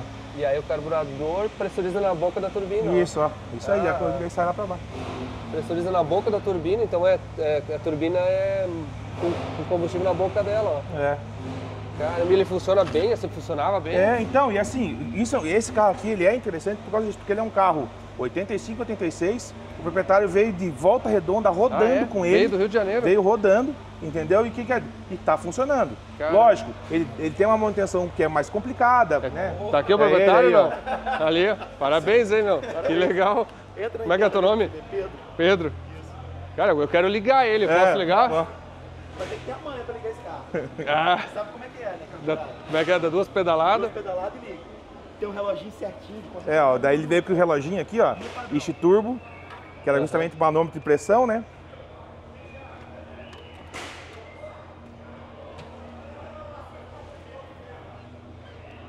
Ó, 2 pedaladas. Ligou.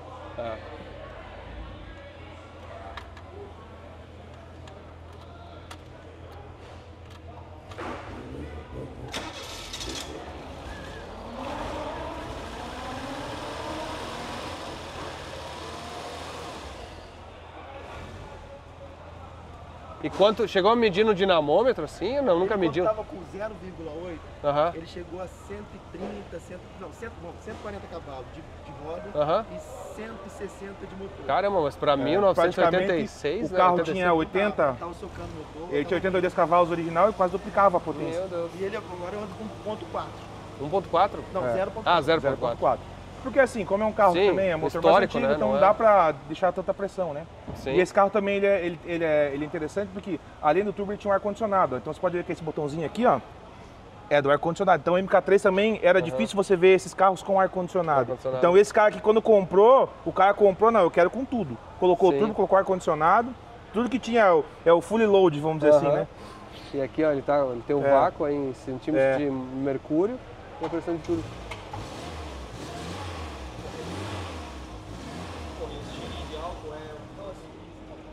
E ele é álcool? Ele é álcool, álcool original. Todos os Escort MK3 são álcool. E ele tem esse cheirinho que dá da turbina, né? Esse cheirinho é muito interessante.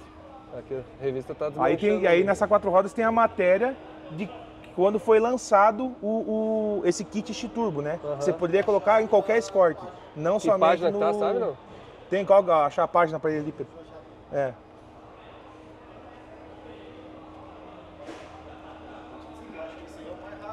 Ah. Caramba, esse aí pegou de surpresa mesmo. Esse aqui não tem. Realmente, o carro imagina de fábrica o dobro da potência que eram os outros, né? Devia... Aí, ó. O kit, você vê, conforme ele... E será que o carro da reportagem é esse? Não. Não, esse ele pode ver, ele é um L, né? Um outro carro, um guia. E aqui eles falavam, 0 a 100 em 11,7 segundos. Aqui falava em potência? Não. E falava aqui do sistema de turbo. Sistema. Ah, que legal. Não, muito legal. E aqui tem um XR3. Ah, não, esse L já mexeu. É um L.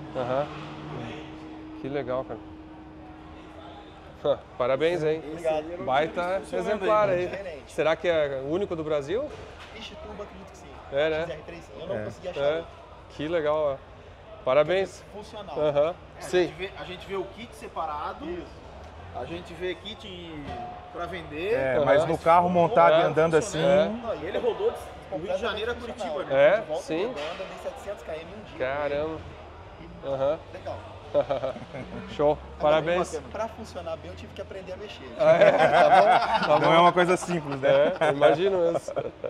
Show. Então, show. Agora sim. Valeu, Obrigado, pessoal. Obrigado. A gente agradece aí pela presença. Obrigado. Parabéns pelo Valeu. carro. Tchau.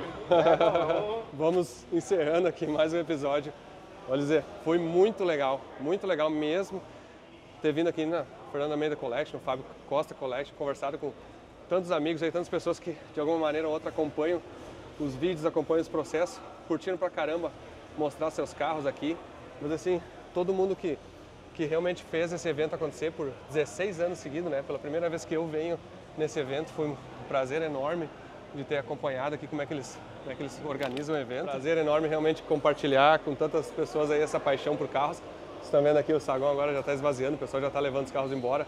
Muita gente voltando para suas cidades, mas agradecer mesmo realmente pelo convite, agradecer por terem me recebido. Cheguei aqui em Curitiba, fiz um passeio muito bacana no hangar também, né? Muita gente aí correndo nessa pista bacana aí localmente. E fiquei com uma sementinha na cabeça que é o seguinte, eu quero fazer aquele meu projeto no Volkswagen que eu já tinha levantado.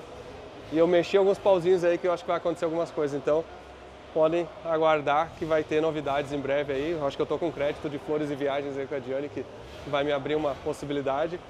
Eu vou estar trabalhando nos próximos dias aí para preparar alguma coisa. Então, ficamos aí nesse episódio. Até a próxima, pessoal. Tchau. Cuida bem aí. Fica tranquilo. Boa viagem. Obrigado.